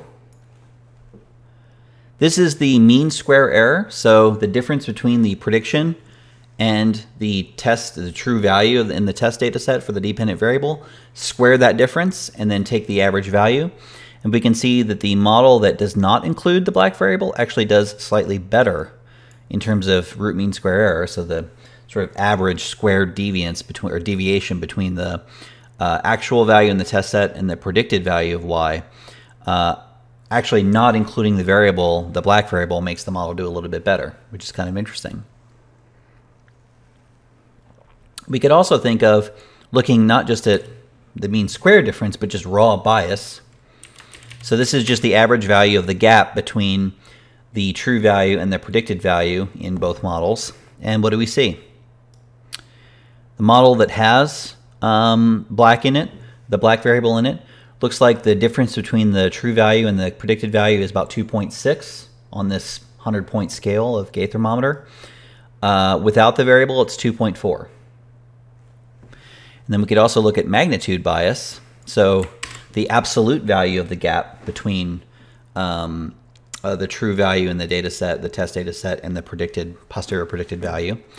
Again, here's the model with black. Here's the model without. The model without does only very slightly worse, and on the other two, criterion, it does actually quite a bit better. Well, quite a bit, a little better.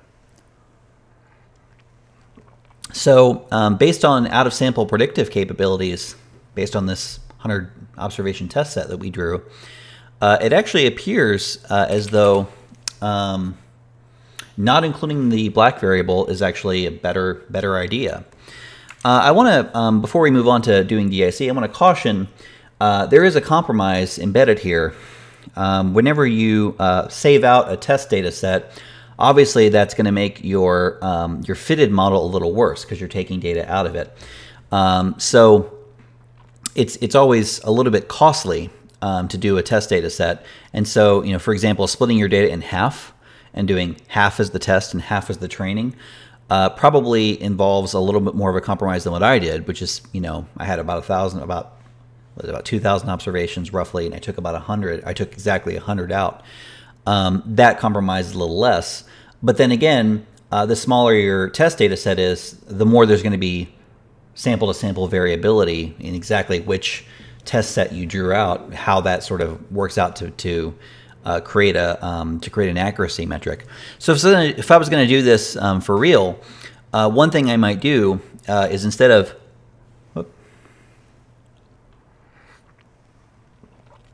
just drawing one test data set, which I do right here, I might create like 10, maybe 20 different combinations of training and test data and do this over and over again to verify that my conclusions are not overly sensitive to whichever particular test set I chose, that it sort of stands up to different choices for the test set and the training data set. The AIC is also, in some cases, approximates what would happen if you performed this kind of cross-validation, leaving exactly one observation out. So pull one observation out as the test data set, train on everything else, predict that one observation, then put that one back in the training, take the next one out, put it in the test, and just repeat that process until you've done the entire data set. That works great, but it's very slow. Leave one out cross-validation is very, very slow. So in practice, in a Bayesian statistics setting, we're probably not going to do it that often. All right, so I also mentioned you could do model comparison with DIC, and then it's very easy. So all we need to do to compute DIC is use the JAG's built-in DIC samples function. And this is for the first model, and this is for the second model, and I believe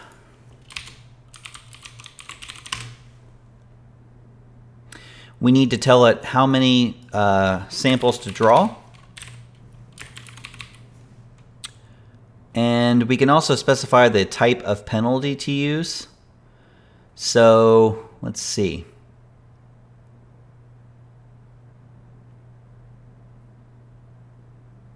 PD is what I talked about in the lecture as being the type of penalty. There are other choices for that, but since to be consistent with the lecture, I'll say we're going to choose PD. Oh, it looks like they have curly quotes there. PD.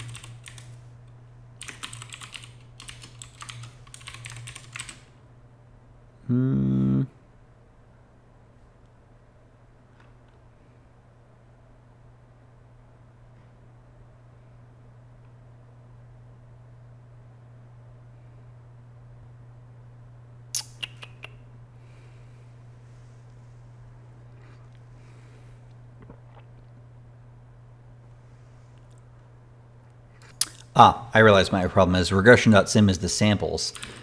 The name of the actual regression or the object is, I think, reg.jags, and then reg.to.jags. Okay, that should work. Yeah. Okay, so we'll run both of these, and then once they are appear, we will restart. Hold on. Okay, so I've got both the deviance for the model that includes black, the deviance for the model that doesn't include black. The model with has a lower deviance than that without, which actually seems to, and then there's the overall penalized deviance. So the penalized deviance here is what we should be comparing. The difference between the model with black and without black is 1.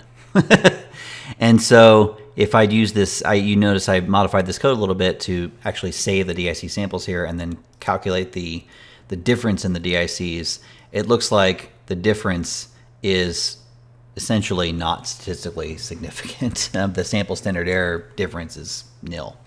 So what does that mean? Well, the complexity parameter is penalizing us for having the black variable in there, but apparently it's, so you can see the penalty is a little higher for that. However, it looks like the overall deviance for the, actually it looks like, wait a minute. Usually the lower DIC is the one you want, but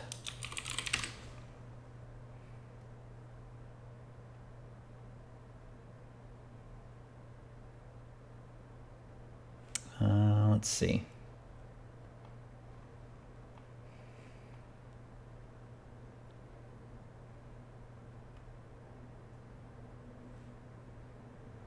Yeah, even though it's typically a negative value is actually a sort of smaller one is preferred.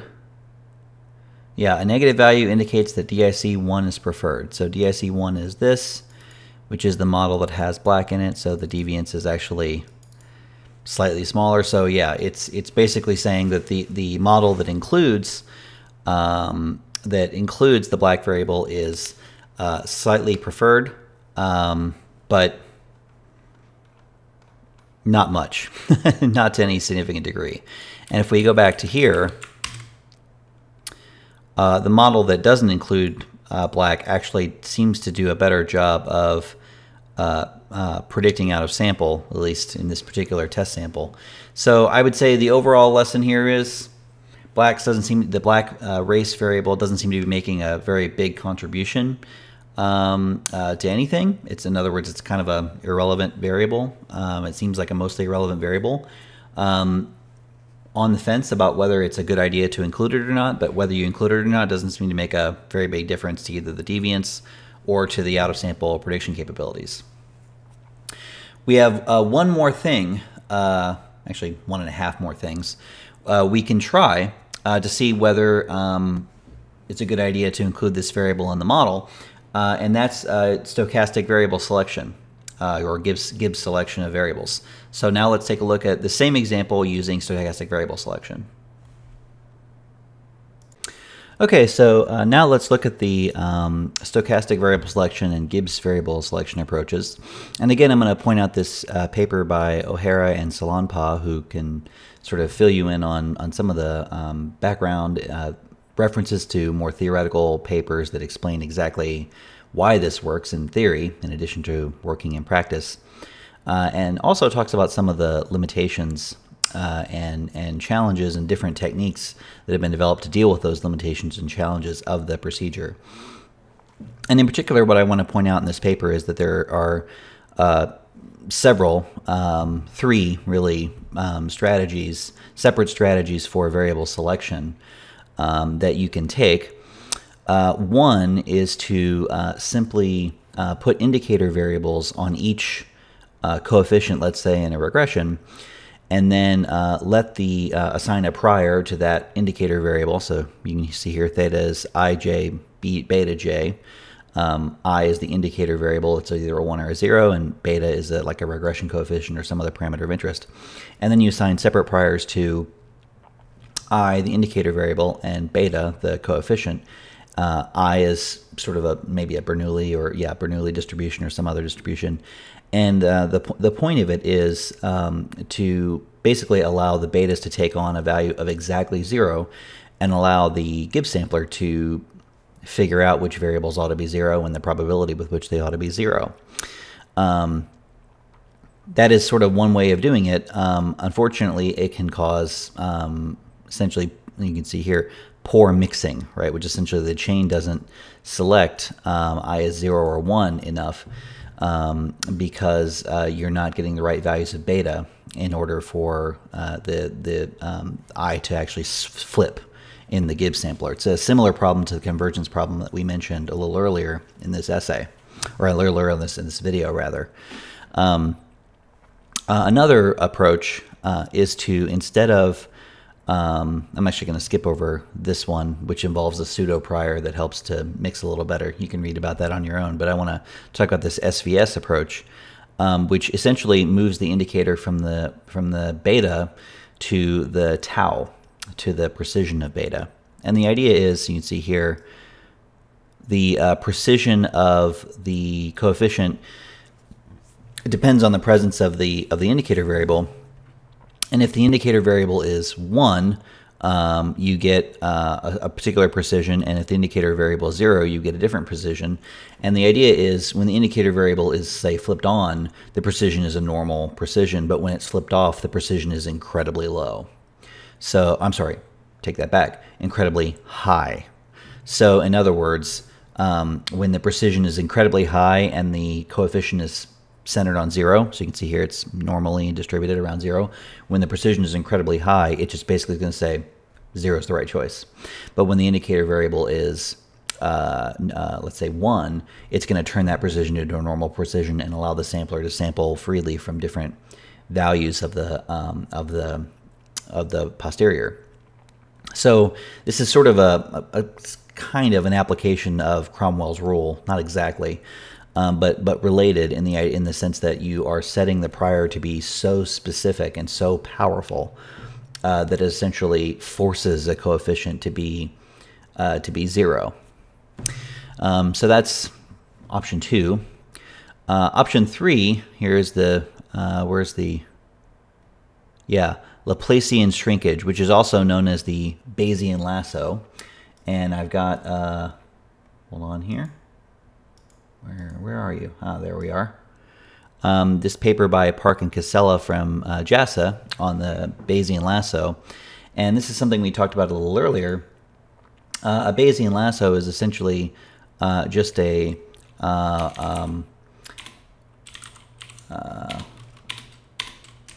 it's just basically a prior that takes the form of like a Laplace distribution like this, which puts a lot of the concentration of the prior around 0. And essentially, if the beta is sort of near 0, it's small, the prior will shrink that coefficient towards 0. But if it's large, the prior won't be super informative. And so those are sort of 3 different techniques we might try to decide which variables belong in a model. And with some of these techniques, for example, model indicator techniques, you can also put indicators on an entire model. So you can basically say the same indicator for like 5 variables and then a different indicator for 5 other variables, and those are sort of 2 blocks. And those blocks become models in essence. All right, so what does this look like in practice? Well, we'll go through these things in order. So we'll start off here with, this is an example of stochastic variable selection. Which I guess we're not going in order, are we? We're starting with stochastic variable selection, putting these model selection coefficients here. You can see these model selection coefficients are distributed Bernoulli with some probability. The probability is, I've assigned a relatively weak prior to this probability. So in other words, it's sort of, if you plot this beta distribution with parameters 1.5, 1.5, it's not quite uniform, but it's sort of a downward sloping, it sort of looks like a bread loaf. It sort of goes down near the edges of P of 1 and P of 0, but a lot of coverage in between. And what this is saying is that my prior belief about the proportion of variables that should actually be in this model is relatively weak, but somewhere, probably not 0, probably not 1, although some small probability of that, but somewhere in between. And then you can see these model selection coefficients go in to the tau function. So the tau for the age coefficient, the tau for the church coefficient, the tau for the party coefficient. This is the gay thermometer example from earlier, right? So it's just the same thing appearing again, except now what we have is basically 2 different, we have the sort of the normal taus that we had before, and now we have this additional tau, which is just the normal tau plus 1,000 times the model indicator coefficient. So when these switches are flipped on, what's going to happen is this tau is going to get a lot more precise, and since these age, church, party, female, and so on distributions are centered on 0, it's going to essentially force the coefficient to be almost exactly 0. And you can see I've also put a tau coefficient tau.state.m on the random effects distribution. So I'm going to allow the random effects distribution to also sort of be flipped on or off in a similar way. So it's a relatively minor modification of the model we've already run. And what I'm going to do now, let's see, set that to the source. I'm going to run this model, and the parameters I'm going to model, or I'm going to sample from the posterior distribution, include M. M, going back to here, is this switch. The switch determines whether in this case, the way it's written, it determines whether the coefficient is definitely 0, that's M of 1, or not 0, which is M turned off, M of 0. So by looking at this M coefficient sampled from the posterior, I should be able to get a sense. Oh, it's not called Gay Attitudes 3. It's called Gay Attitudes SVS for stochastic variable selection. And I should be able to, yeah, there we go. Sample from this. And so anyway, going back to what I was saying before, I should be able to look at M and figure out the probability with which each variable is being selected into the model. So one thing to point out here is that I'm not comparing one big block of model coefficients to another. I'm effectively allowing any variable to enter or exit and then averaging over all the possible space of possible models, possible combinations of these coefficients.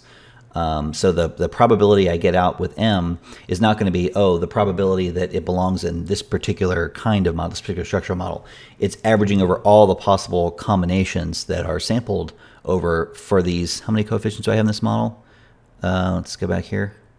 So I've got 1, that's the, well, A, that's always in there though. The random effects, age, so 1, 2, 3, 4, 5, 6 different coefficients. So I've got 6 choose 6 plus 6 choose 5 plus 6 choose 4 and so on, many possibilities of models that I could be running. And the probability of inclusion for a variable that's chosen by M is sampling over all those different possibilities. Okay, so let's do a summary on regression.sim. Okay, so I want to look at M. So I might have to go back and use my code as a sort of a guide to figure out which one. I should have maybe named these things, but I used just a generic index M. So M of 1 tells me, bam, whether the random effects belong in there. And remember, a 0 means they do, and a 1 means they don't. So going back to here, these are mean, standard deviation, and then some irrelevant things. This is mean and standard deviation for M of 1. It's always 0, which means it's essentially always choosing the random effects sought to be in the model. Okay, good to know. Okay, M of 2 is for age. Again, that always belongs in the model. M of 3 is for church attendance. And so it looks like there's a small probability, about 1.5% in my simulations, that church attendance ought to be dropped from this model, averaging over the possible specifications. Okay? 4 and 5 are party and female. They always belong. And then finally, we've got this black coefficient, which we've talked about previously, as not adding a lot to the out-of-sample predictive capabilities of the model. And stochastic variable selection is essentially telling me there's a 69.5% chance that the M is flipped off. In other words, that it's not selecting that variable into the model. So essentially, there's a pretty good chance that this variable maybe is not sort of necessary to accurately fit the data. Okay. So you can imagine I could do this for blocks of coefficients in order to compare one full model to another full model, right? I'd want to be careful about that. I wouldn't necessarily want both models to be running at the same time. But sort of flipping between two whole sets of models, I could do that. Okay, so now let's talk about the Bayesian lasso procedure. The Bayesian lasso works on a little different principle. Oh, whoa. There we go. Works on a little different principle than stochastic variable selection or Gibbs variable selection. Essentially, instead of choosing a what you call it, a model probability that's sort of low. I'm sorry, a model probability that allows a variable to be turned on or off. Instead, as we discussed before, what happens is you specify Laplace distribution. You specify a Laplace distribution around each beta coefficient, and that Laplace distribution will tend to shrink unnecessary variables toward 0. So you'll see 0 basically being occurring more frequently in your Monte Carlo estimates than you would without this so-called regularization procedure. And the idea comes from, among other places, this article by Park and Casella called the Bayesian LASSO. And what you can see that they tell you to do here is to specify regression parameters having independent and identical Laplace or double exponential priors on your for all your coefficients. So if I come down here, here's my Gay thermometer model again. What you can see is I've got my regression, all the stuff is as it was before. I've got my black and my female additional parameters in here, sort of added on from the earlier model. I took away again the all the other stuff, the random slopes and the group level predictor for the random intercepts. But what I have got right here, and actually particularly right here, you can see that now all these parameters are distributed DDEXP, or for double exponential, with means of 0 and lambdas of tau.LAS. And tau.LAS is right here distributed gamma 0.001, 0.001. This parameter here is the lambda parameter.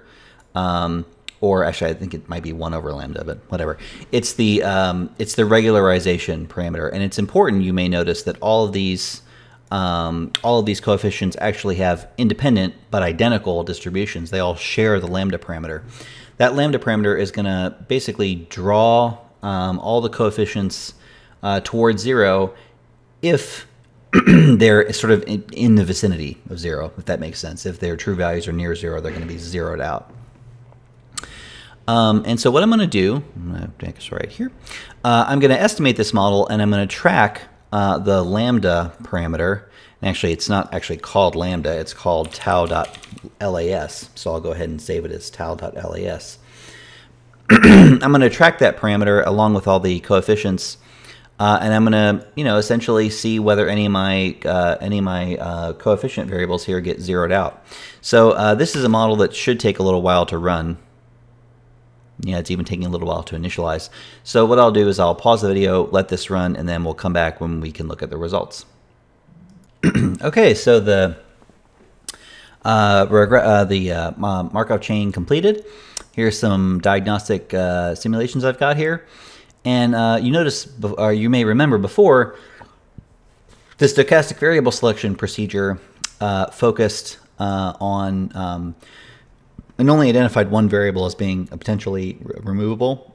That was the black coefficient on black. And you can see here we've got essentially no variance on 0 other than just the normal kind of variance here. So that suggests to me, everything else looks kind of okay. That suggests to me that based on these results, I would want to probably include all these variables in the model. I think that makes sense. Now, we might get different answers if we changed some aspect of the model in some way. Maybe, for example, I could make the distribution of tau.LAS, basically the lambda parameter, more concentrated on 1 or something, and then it would, if I concentrated it more on a particular value, maybe it would be more likely to more strongly regularize. It's a possibility. But based on the model we ran here, looks like it wants to include all the different parameters. Okay, that's it for this lecture. Thanks very much, and we'll see you next time.